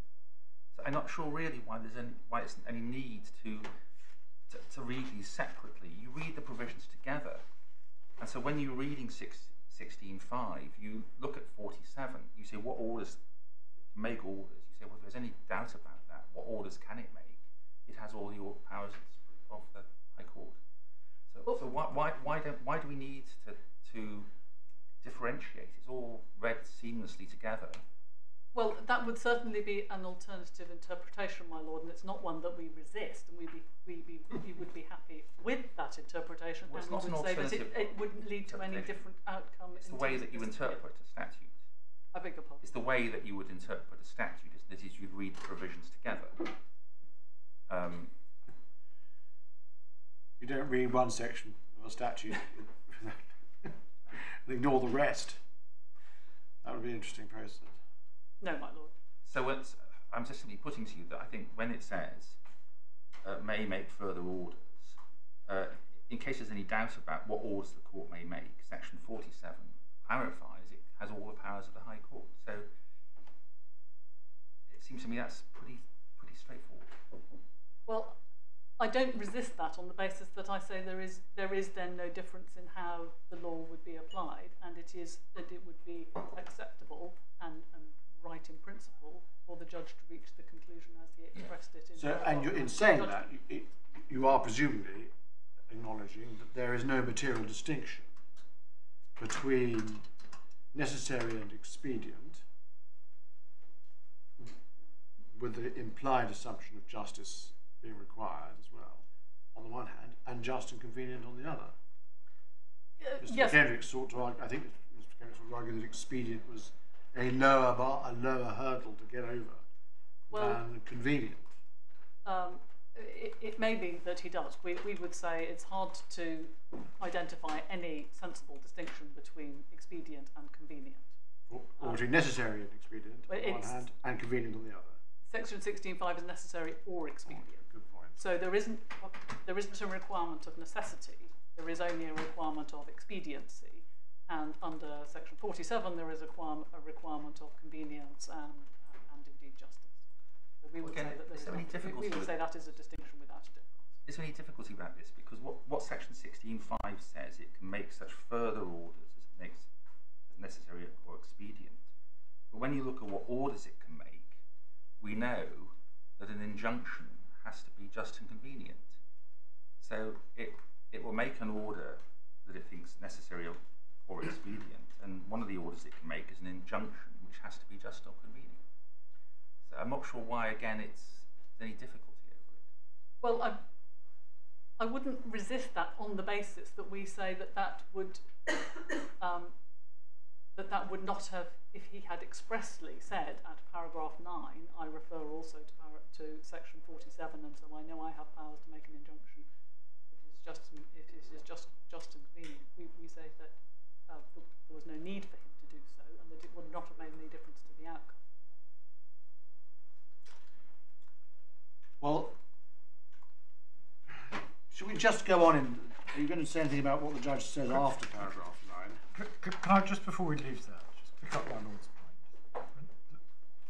The thrust of the argument you're facing from all three appellants is that the problem with identifying section 16.5 as giving a separate power that is not just, as my Lord Justice Phillips has suggested, cross-referring to the section 47 power and hence to the section 37 of the Supreme Court Act, is that it doesn't necessarily bring in all the jurisprudence as what you need to do before you can grant an injunction, which there is a great deal of authority on, most of which we've been furnished with in the bundles, as to what that phrase just and convenient really means. And after a great deal of elaborate discussion in the authorities, we've ended up with what Lord Levitt has told us most recently in the Privy Council case. And do you accept that whether it's what you call a freestanding power, or whether it's an incorporation by reference of a section 47 power, you still have to bring in that jurisprudence as to what is required before the court can properly grant an injunction? Because if you do, then the argument really becomes irrelevant. And if you don't, then there is a real point which we need to grapple with. Well, as to the vast amount of jurisprudence which has been provided to your lordships in the authorities bundles, that the majority of those, and certainly I think most, if not all, of those raised by the appellant are raised in the sphere of commercial injunctions. And while we would not say that all of that is necessarily irrelevant to consideration, we say that it doesn't require express reference to that jurisprudence when making an injunction in the Court of Protection, because it is not necessary, because of the proper test to be carried out by a court making an injunction in any event. So we would say that whether applying section 16.5 or section 47, what the court has to do is consider not only P's interests and P's best interests, but to take into account the rights of any third party. We would certainly agree, the official doesn't back away from and agrees with Lord Legate's proposition that there should be an interest which merits protection. Yes. But if there isn't an interest which merits protection, it's hard to imagine how an injunction would come to be considered, nor would we say there is any possible basis for saying that G had no interest which merited protection in this case. Well, that's why I wanted to go on to consider the next little bit of the judgment, because it seems to me that relates to the point that you've just been debating with my lord. Because what Mr. McKendrick seems to have been saying is that the power, according to the judge, the power of to grant injunctions was prescribed or restricted by the case law, so that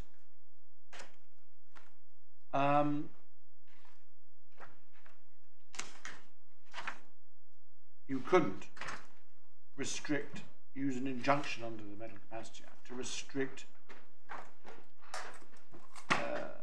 to govern behaviours in the context of hospital or care home, paragraph 10. And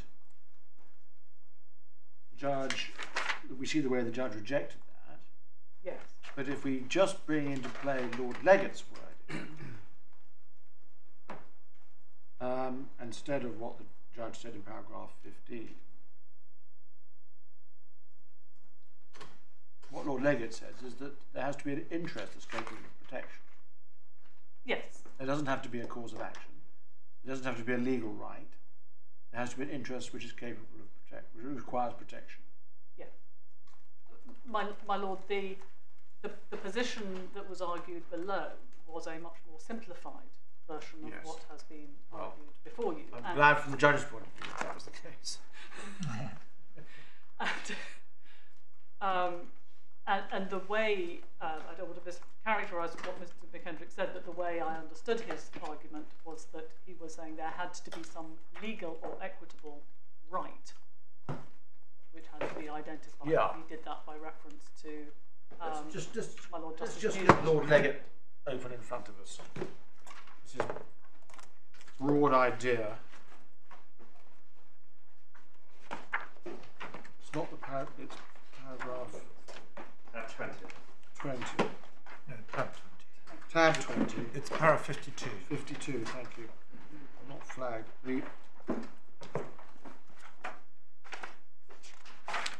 There we are.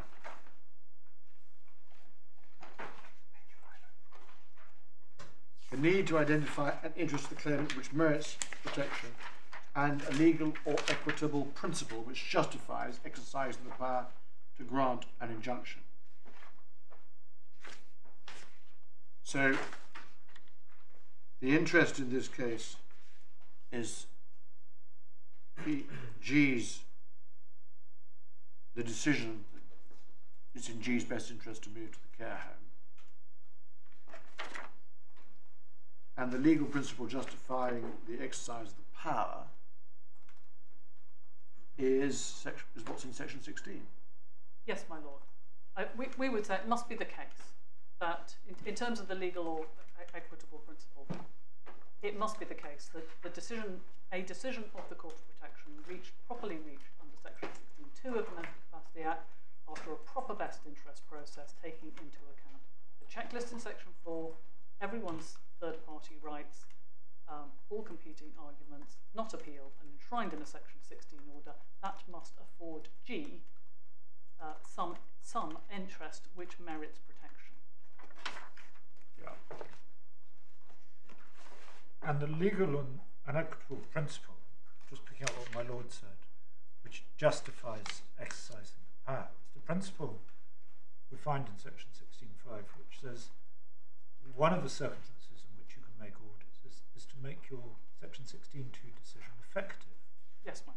And that is just an example of a broader principle that when courts make orders, they can make ancillary orders to ensure the orders they make actually are complied with. I mean, the classic example is if you make a freezing injunction, Yes, ma'am. you can make a disclosure order so that the claimant, the applicant, knows what the assets are which are frozen and can monitor whether they've been dissipated. That disclosure order, disclosure of assets, is not based on some cause of action. I mean, in general, you don't have any right to know what other people's assets are. But it's in order to make the freezing injunction effective. And section 16.5, seems to me, does exactly the same, which is you can make ancillary orders which are designed to make your section 16.2 decision effective. Yes, ma'am. Speak for myself, it seems to me to fit directly into Lord Legate's language in 52. My Lord, we have no issue with that construction. It's much more neatly put than my own. But it's at that point, but I wonder why we are bothered about whether the order is made under section 16.5 simpliciter or under section 16.5 bringing in section 47 and hence section 39. 37. I don't see why you're shying away from that, because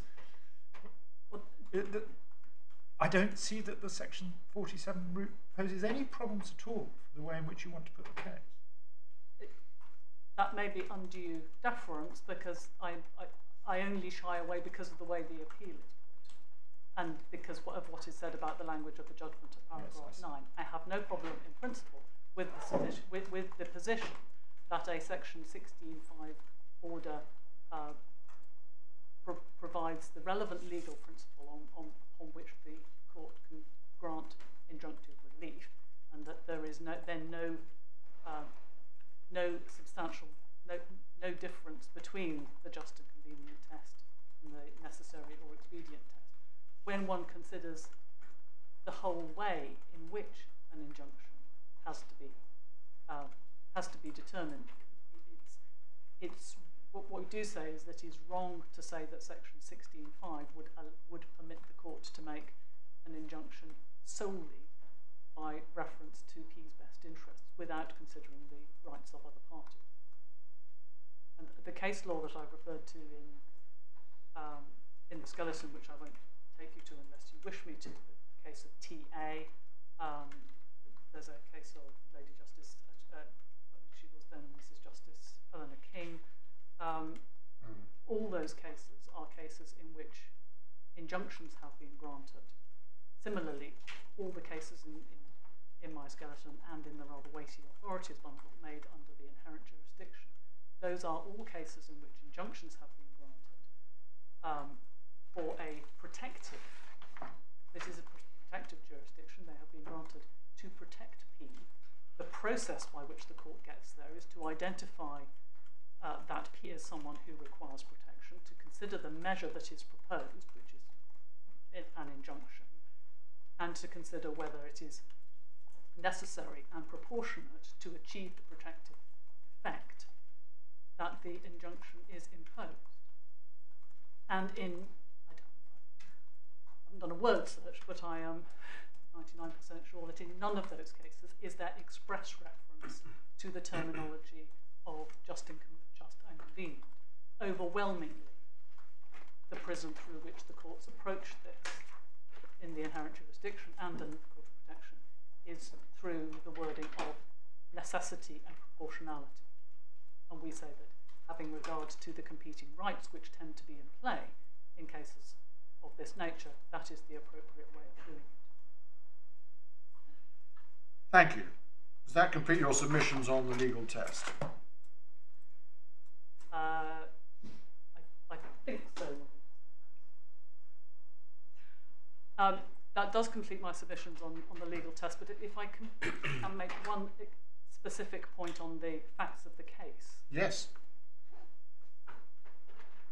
The approach of a court to the balancing exercise and considering the competing rights of other people will, of course, be intensely fact-specific. Yeah. And in the TA case, for example, and in the HM case, it's the Israeli case, Sir Jonathan Cohen and Mr. Justice Mumby, as in them, will both have an intense focus on the rights of the third parties, which were being vigorously asserted. Because in those cases, what was being done to the third parties was essentially draconian. In TA, the family member was being excluded from their home, prevented from coming within 100 metres of the home. They were being banned from communicating with the local authority more than once a day. There was a limit on the email, the length of the email which could be sent, and it was not to be circumvented by providing attachments. They were only permitted to communicate with the official solicitor once a week. Those are draconian steps. Similarly, in the HM case, there were wide-ranging freezing orders and then orders permitting use of the frozen money to bring proceedings in a different jurisdiction. They were extremely wide-ranging. In this case, the injunction essentially provides for a transition from a paediatric model of care in which inevitably, the voice of the parents is heard loud and clear, and often accorded immense and overwhelming deference. A transition from that, which was essentially not only an inappropriate and unnatural position for a 27-year-old woman to be in, one in which the Vice President has found was actively compromising her welfare, to an adult model of care, in which care is provided mainly, though not exclusively, by professionals, and in which family members, usually by a relatively natural process, resume their status as primarily family members rather than directive carers. The family in this case are not being prevented from doing anything they could reasonably demand to do. They have no inherent right to provide care to their adult daughter. They have no inherent right to visit late at night or to voice their complaints in a manner likely to lead to withdrawal of a proposed placement.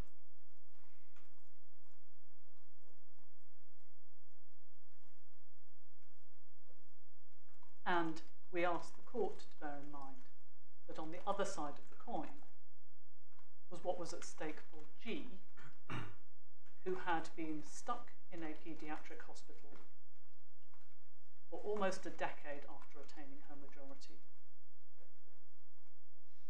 in a situation which the Vice President vividly described in his judgment, which had become increasingly inimical to her welfare because of the entirely dysfunctional relationship which had developed.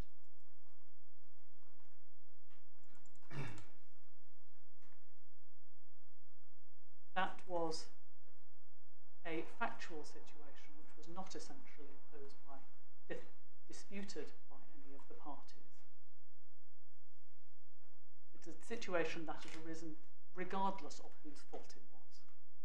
From the official solicitor's perspective, it didn't matter whose fault it was, but it did matter that it was very important to get G out of that position as quickly as possible.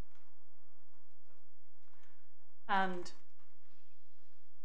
the Vice President also had in front of him evidence at the hearing in June that if G was not moved to the proposed care home, the search would have to start all over again. That there are not many homes which can meet her needs. While it was not known how many there were or where she would have to go, it was very clear to the doctor who gave evidence that she would have to go to a different city.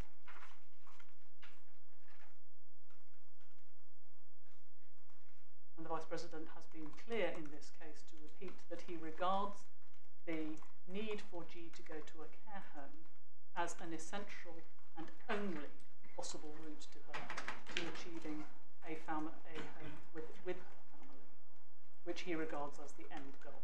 Yes. And so what we do say is that the injunctions that were sought and imposed need to be seen within that context.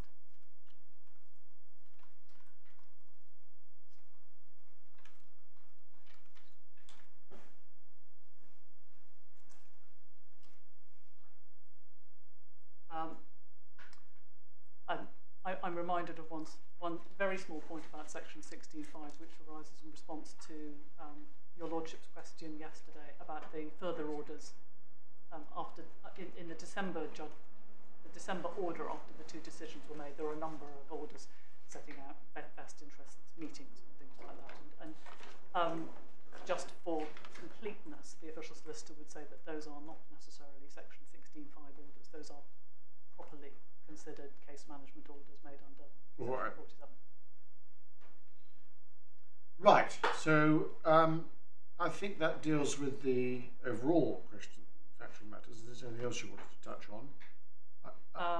I think on the general matters. Do you have any submissions on any of the specific issues raised on behalf of the appellants? The additional ones apart from the injunction point. I'm not inviting you to say No. anything unless you do, but I'm just. So we have, for example, the hearsay evidence point. We have the fairness arguments put forward by Mr. Brownhill. We have the well, those sort of points. Yes. No, I understand your point. The majority of what we have to say about those Is it right? Is in writing. The only additional point perhaps to make in respect of the hearsay argument, given that I was in the court below, apart from the fact that we say essentially that was dealt with and contextualised, and I've covered that in our skeleton. It is in respect of the tampering allegations, which Mr. McKendrick referred to. If I could briefly take you back to the judgment.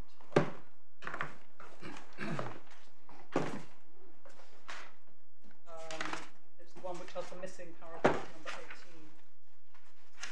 18. Yes, it's on page 118, 119. It's on page 1, yes.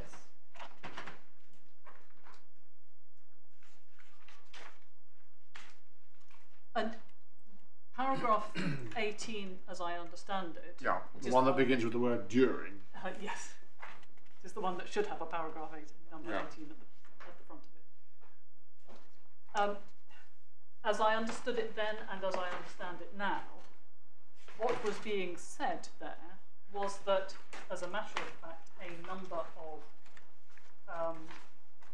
odd things had happened to G's equipment. Yeah.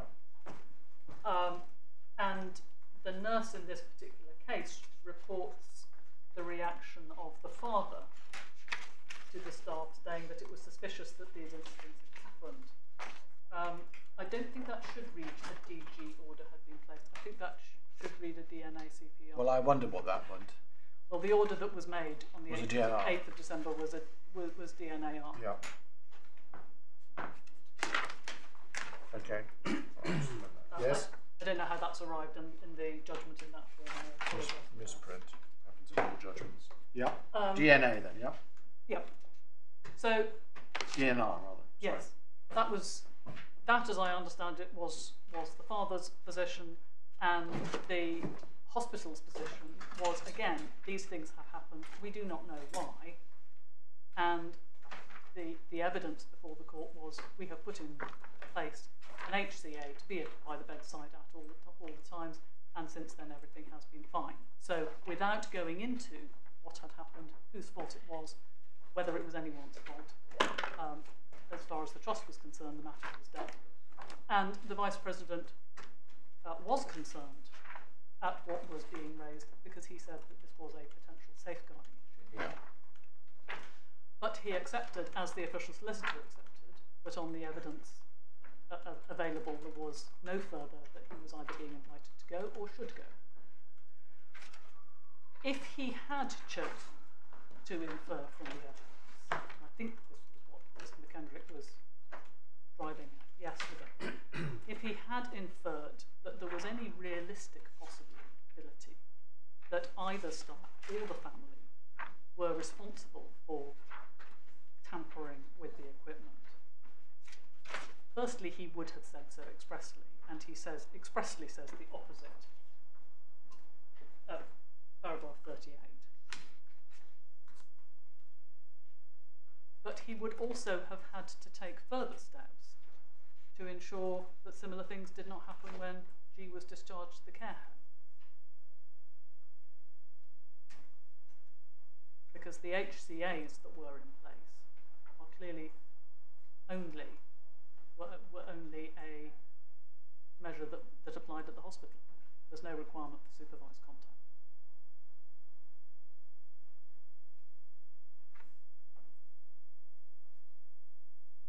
So on that point, we say it simply doesn't make sense that he could have placed any weight on an allegation of tampering if it was there, and on my reading of section 8 of paragraph 18 of Nurse T's statement, it is not there in any event.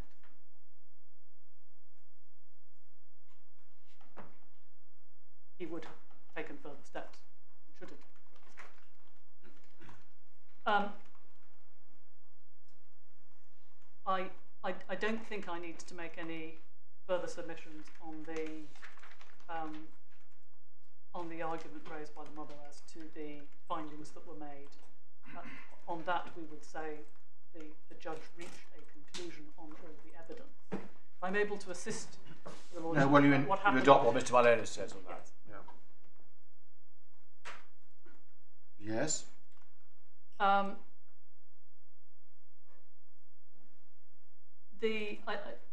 know I'm not being invited to say anything about protection from harassment, and I don't. It was suggested by Mr. Brownhill yesterday that if he is in a care home and the family become difficult, the court would be not able to regulate behaviour between the family and staff, and we do not agree with that. We say that is precisely what the court can do and often does do, and there are innumerable judgments which would triple the length of the authorities before we would reproduce them. Yes. We do say, in case it assists the process of thinking, that the position would be different if he left the care home, and if a difficult family member was still so hostile to whatever had happened in the care home that they carried on behaving in a difficult way to the care home. And that may sound implausible, but I have certainly had in those cases cases, where that's happened. Yes, and that happens in family cases too. The powers to make orders there are no powers under the protective jurisdiction. No. But It doesn't do anything for P. No, because it's not necessary for P, and so there are no powers, and so you have to go. Then you do have to go off to a different jurisdiction. Yes. I think the last point that is being made and perhaps troubled your lordships this morning, made by the grandmother, is in terms of the fairness of the process. Yes. I'm very happy to speak to any of the other counsel to try and thrash out precisely what happened. I have some of the email trails which roughly support what Mr. Milonas was saying, but I don't think I am likely to have anything like. Well, what it looks as though the grandmother wasn't served until, although the notice is dated the 26th of April. Yes. She wasn't served till beginning of June.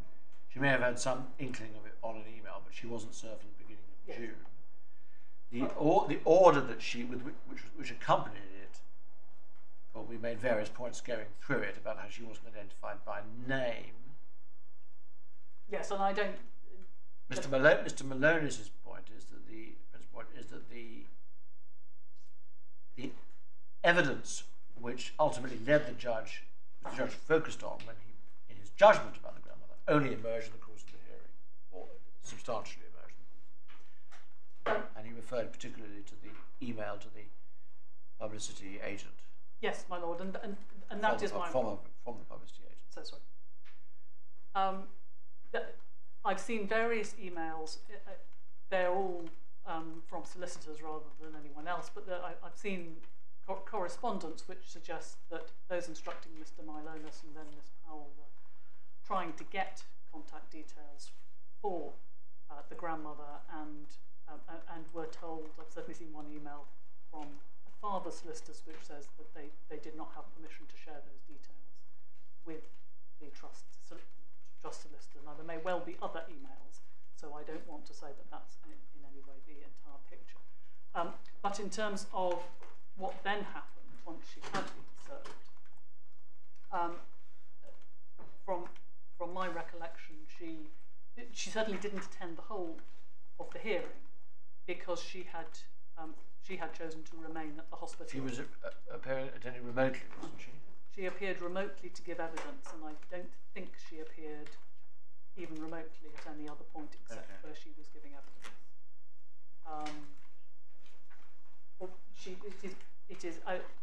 I suspect Mr. Brownhill will have better. But she wasn't there for the whole hearing. I don't think she was there for the whole hearing. I think there may have been an issue about her following the hearing from the bedside. Yeah. That's Ms Baker's recollection as well, and I'm afraid these are just Okay. our comprehensively faulty recollections from me. So she was on a mobile phone. I think she had a Teams link, so when she gave evidence, she was giving evidence by video link. The recital to the order says that she is unrepresented but attending to give evidence remotely. Yes. Which suggests that she only attended to give evidence. I think that is right, and what I can't remember is whether she may have made. There may have been points where she sought to attend at other points, but that didn't because she didn't have a private space in which to do so. If she was only there for the purpose of giving evidence, then she wasn't there then when the order was made joining her. I can't recall whether she was there when the order was made joining her. She had at some point during the hearing, I think after the hearing had started, she filed quite an extensive witness statement which was referred to your lordships yesterday, and which I think you identified in the bundle. Was that? Yes. When was that filed? It was sent directly to the Vice President's clerk, and I think it took quite a long time for it to get to us. That's also Well, was it filed before the hearing? No, my lord. If you'll give me a minute, I can find out precisely when it was filed.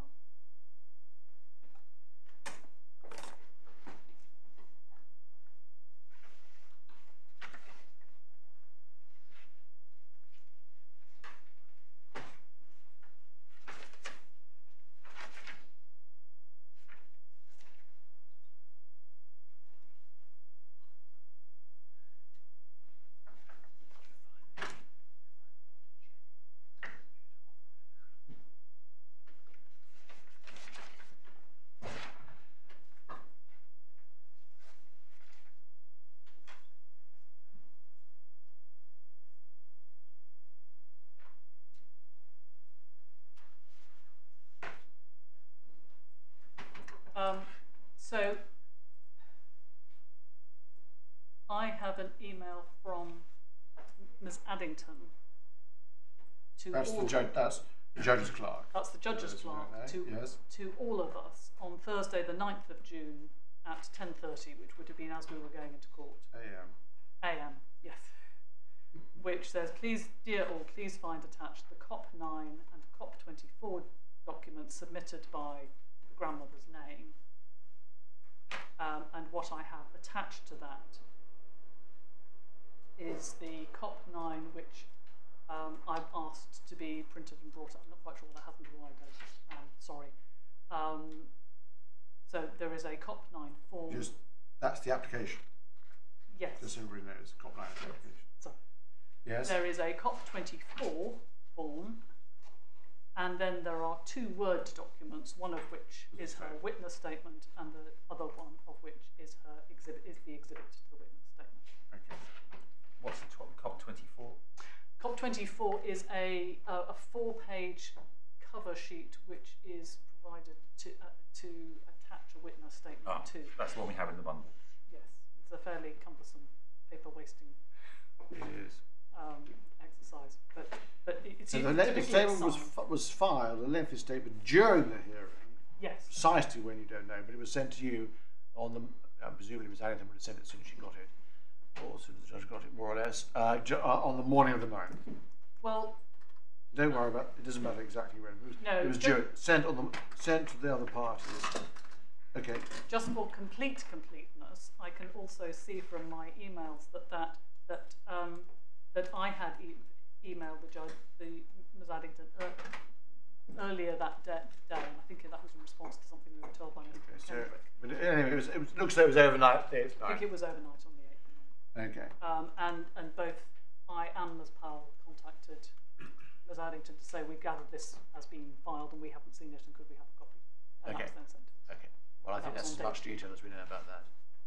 Did the judge express any concerns or raise any questions with counsel about the position of the grandmother? Not from my recollection.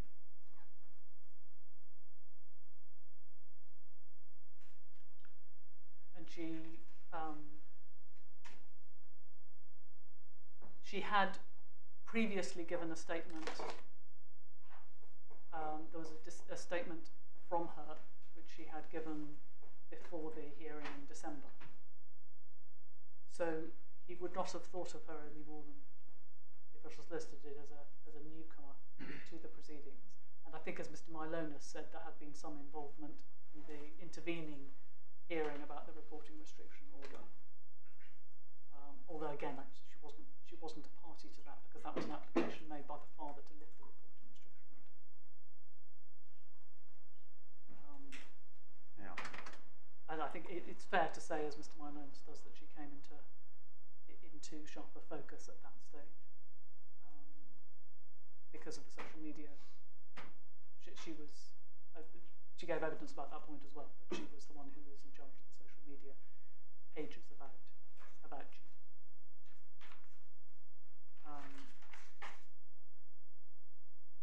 So I think it is fair to say that she did not appear as someone who knew nothing of the proceedings, and she had some prior involvement. And as far as we knew, that is only as far as I knew, was broadly aware of the nature of the proceedings. From what you're saying, that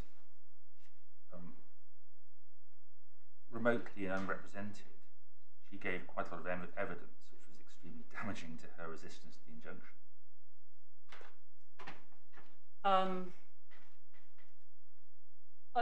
Yes, I think that is probably fair.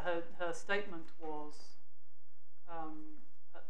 both her statement and her oral evidence made it clear that she was opposed to the judge's decision in December.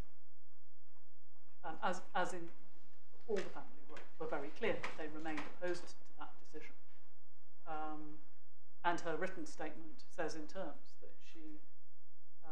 that she asks the judge effectively to remake the decision, go back over and unmake his previous best interest decision and make a different one. Unless there's anything else I can assist you with. Anything else? Thank you very much, Ms. Roper. Thank you very much. Now, I think we all three appellants have a right of reply. So you can go first, Mr. McKenna. No, thank you very much. Just in terms of the grandmother's chronology, I have a note from my instructing solicitors. The application, as we know, is the 26th of April. Those instructing me wrote to the trust on the 28th of April, asking for the mother and grandmother to be served. Just a moment. Application 26th of April. 28th of April. Father solicitors write to trust, saying you've got to serve it on the mother and grandmother. Yeah. On the 13th of May, the trust solicitors come back and ask for grandmother and mother's contact details.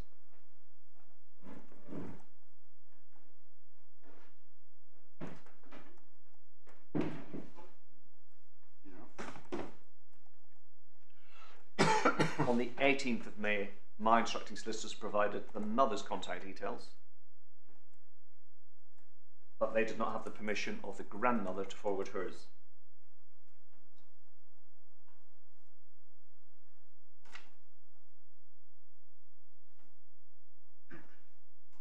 But my instructing solicitor also points out in her note that the trust would already have the postal addresses because they are on statements dated the 16th of November 2021.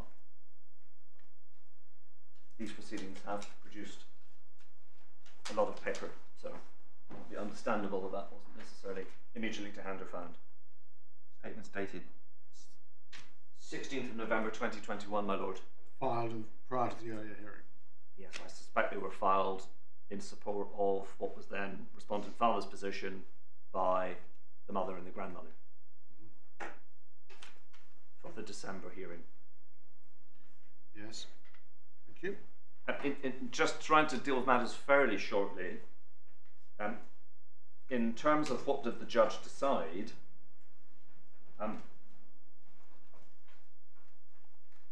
what was squarely before him from my written and oral submissions was that his lordship had to make the decision pursuant to section 47 of 37, and he did not have the power to do it under section 16.5. That's the issue that I raised before the judge, and therefore when one reads paragraphs 9 and 10 in my submission, it's very clear he rejected my submission, made the injunction pursuant to section 16.5, and as he said, strictly he didn't have to consider the just and convenient principles because he was making the decision on section 16.5. Was he really looking at the power, or as about the extent of? Sorry, I'll start again. Was he focusing on the, or you and he focusing on the statutory basis for the injunctive power, or on what he could do? Because your case, what he focuses on are 2 points. Yes. I know we've gone over this, but it's become clearer in the respondents' arguments. He focused on the 2. First of all, you said you can't do anything under 16.5 that doesn't relate to deputies. We've dealt with that. And then your second point that he focused on was that you can't make injunctions of the sort that are required, are being sought here, regulating behaviour with care home staff, because that's precluded by the case law under section 37. No, that's right. The first point goes straight to section 16.5. The submission was necessary, expedient, was too low a test, and that wasn't the correct test to grant an injunction. Had to be section 47.37, just and convenient, because that captured the case law which led to the submission that, well, you're not. And he rejected it. First of all, he said section 16.5 gives me all the powers I want. Yes. Consequently, the case law under section 47 is irrelevant, but Yes. even if it is relevant, Mr. McKendrick's wrong because of what the Lord said in Hollyoake. That's right. Or following on from what the Lord That's said in right. Hollyoake, He identified. about equitable, well, his point is about equitable rights. That's right, my lord. There is, on any view, G has an equitable right which is being protected. That's the decision I say the judgment reflects, and what the judge made, and reflects the nature of the argument in writing and in oral submissions on the 4th day of the hearing. Right. Turning then, if my lords will indulge me for a little longer, back to section 16 of the Mental Capacity Act. Yes. And can I just, I raised the issue of decision of Mrs. Justice Levin, which was the follow-on decision from my Lord Justice Baker's decision in P removal of the party. Yes. And so I have a copy of Mrs. Justice Levin's decision, and also a copy of the decision of Lord Justice Peter Jackson in F, a child adjournment. May I hand those up? Have you tipped your colleagues off the They all have copies, and the paragraph numbers I'll refer to. Thank you very much. Yes. Thank we you. have copies of those. Thank you very much. I will deal with it briefly. Take up too much time.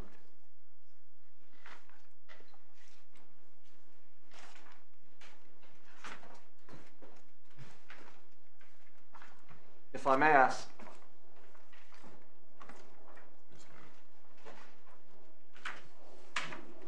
5-1. So, would it be? How much of this are you going to want us to read? not a huge amount, or certainly not of the first decision. The first decision is an appeal, and I can take the point on this case very shortly. The judge below. This is Lord Justice Peter Jackson. My Lord, yes. Yeah. Hearing appeal, and he was hearing an appeal from a case management decision not to adjourn a 10-day trial, considering adoption replacement issues, because the mother was pregnant.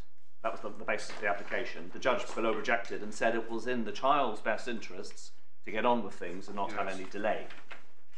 And the paragraph I asked the court to consider is paragraph 15.1.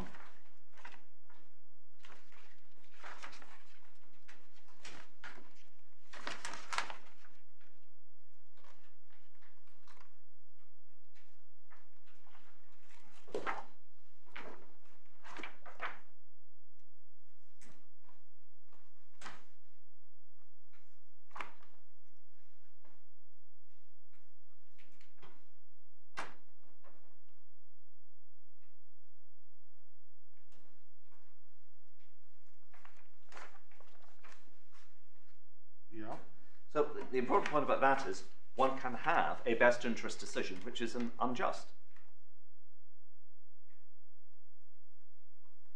The analysis of a child, and by analogy, an adult's best interests, does not always accord with justice. And that's important, we say, because for the reasons I outlined yesterday, if a judge considering an application for injunction is applying section 16.5, the judge is directing him or herself, by way of section 16.3, to the best interests in the section 4 checklist, when they need to be considering the rich background of just and convenient. And therefore it is important for this court, in my respectful submission, to be clear that injunctions must balance the rights and interests of those who are being injuncted. And that is not the same as a best interest test.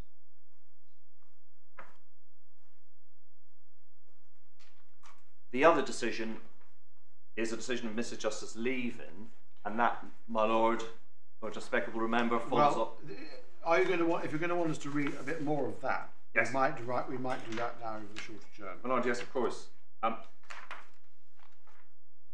mean, the key paragraphs are really 29 to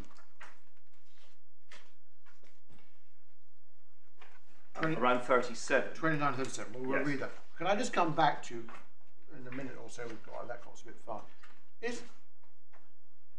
You can make, of course, you can make a best interest decision, a welfare decision that is unjust. It's possible to do that. But how can the court make an order that is unjust, either under the family procedure rules or under the court of protection rules, both of which, as part of the overriding, their respective overriding objectives, that the court must deal with the matter justly? Well, with respect, I'm not sure that's quite right. An order under section 16.5 is not a case management decision. And the overriding objective in the Court of Protection at Rule 1.12 says the court will seek to give effect to the overriding objective when it exercises any power under the rules or interprets any rule or practice direction.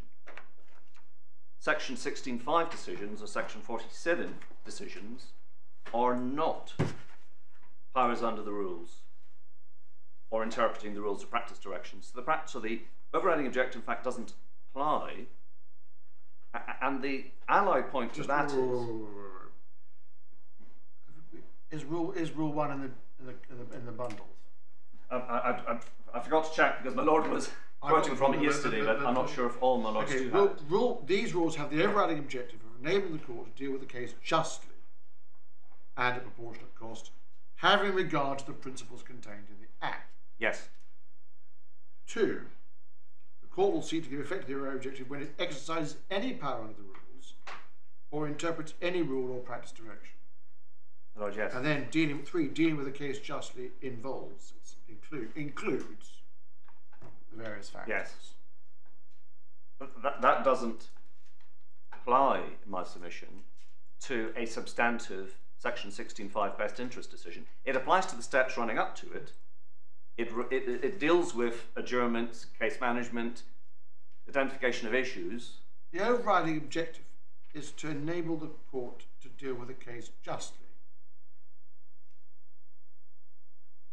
Why doesn't that apply to substantive decisions as well? 1.1 must be read with 1.12. The court will seek to give effect to the overriding objective when it carries out those functions.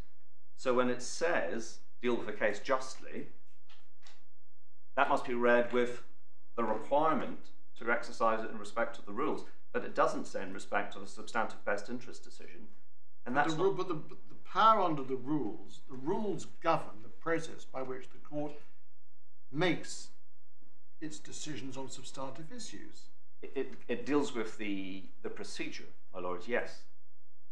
Your point is that it says you have to apply the overriding objective when exercising functions under the rules, but the function under section 16.5 is not under the rules, it's under the That's it, my Act. lord, yes.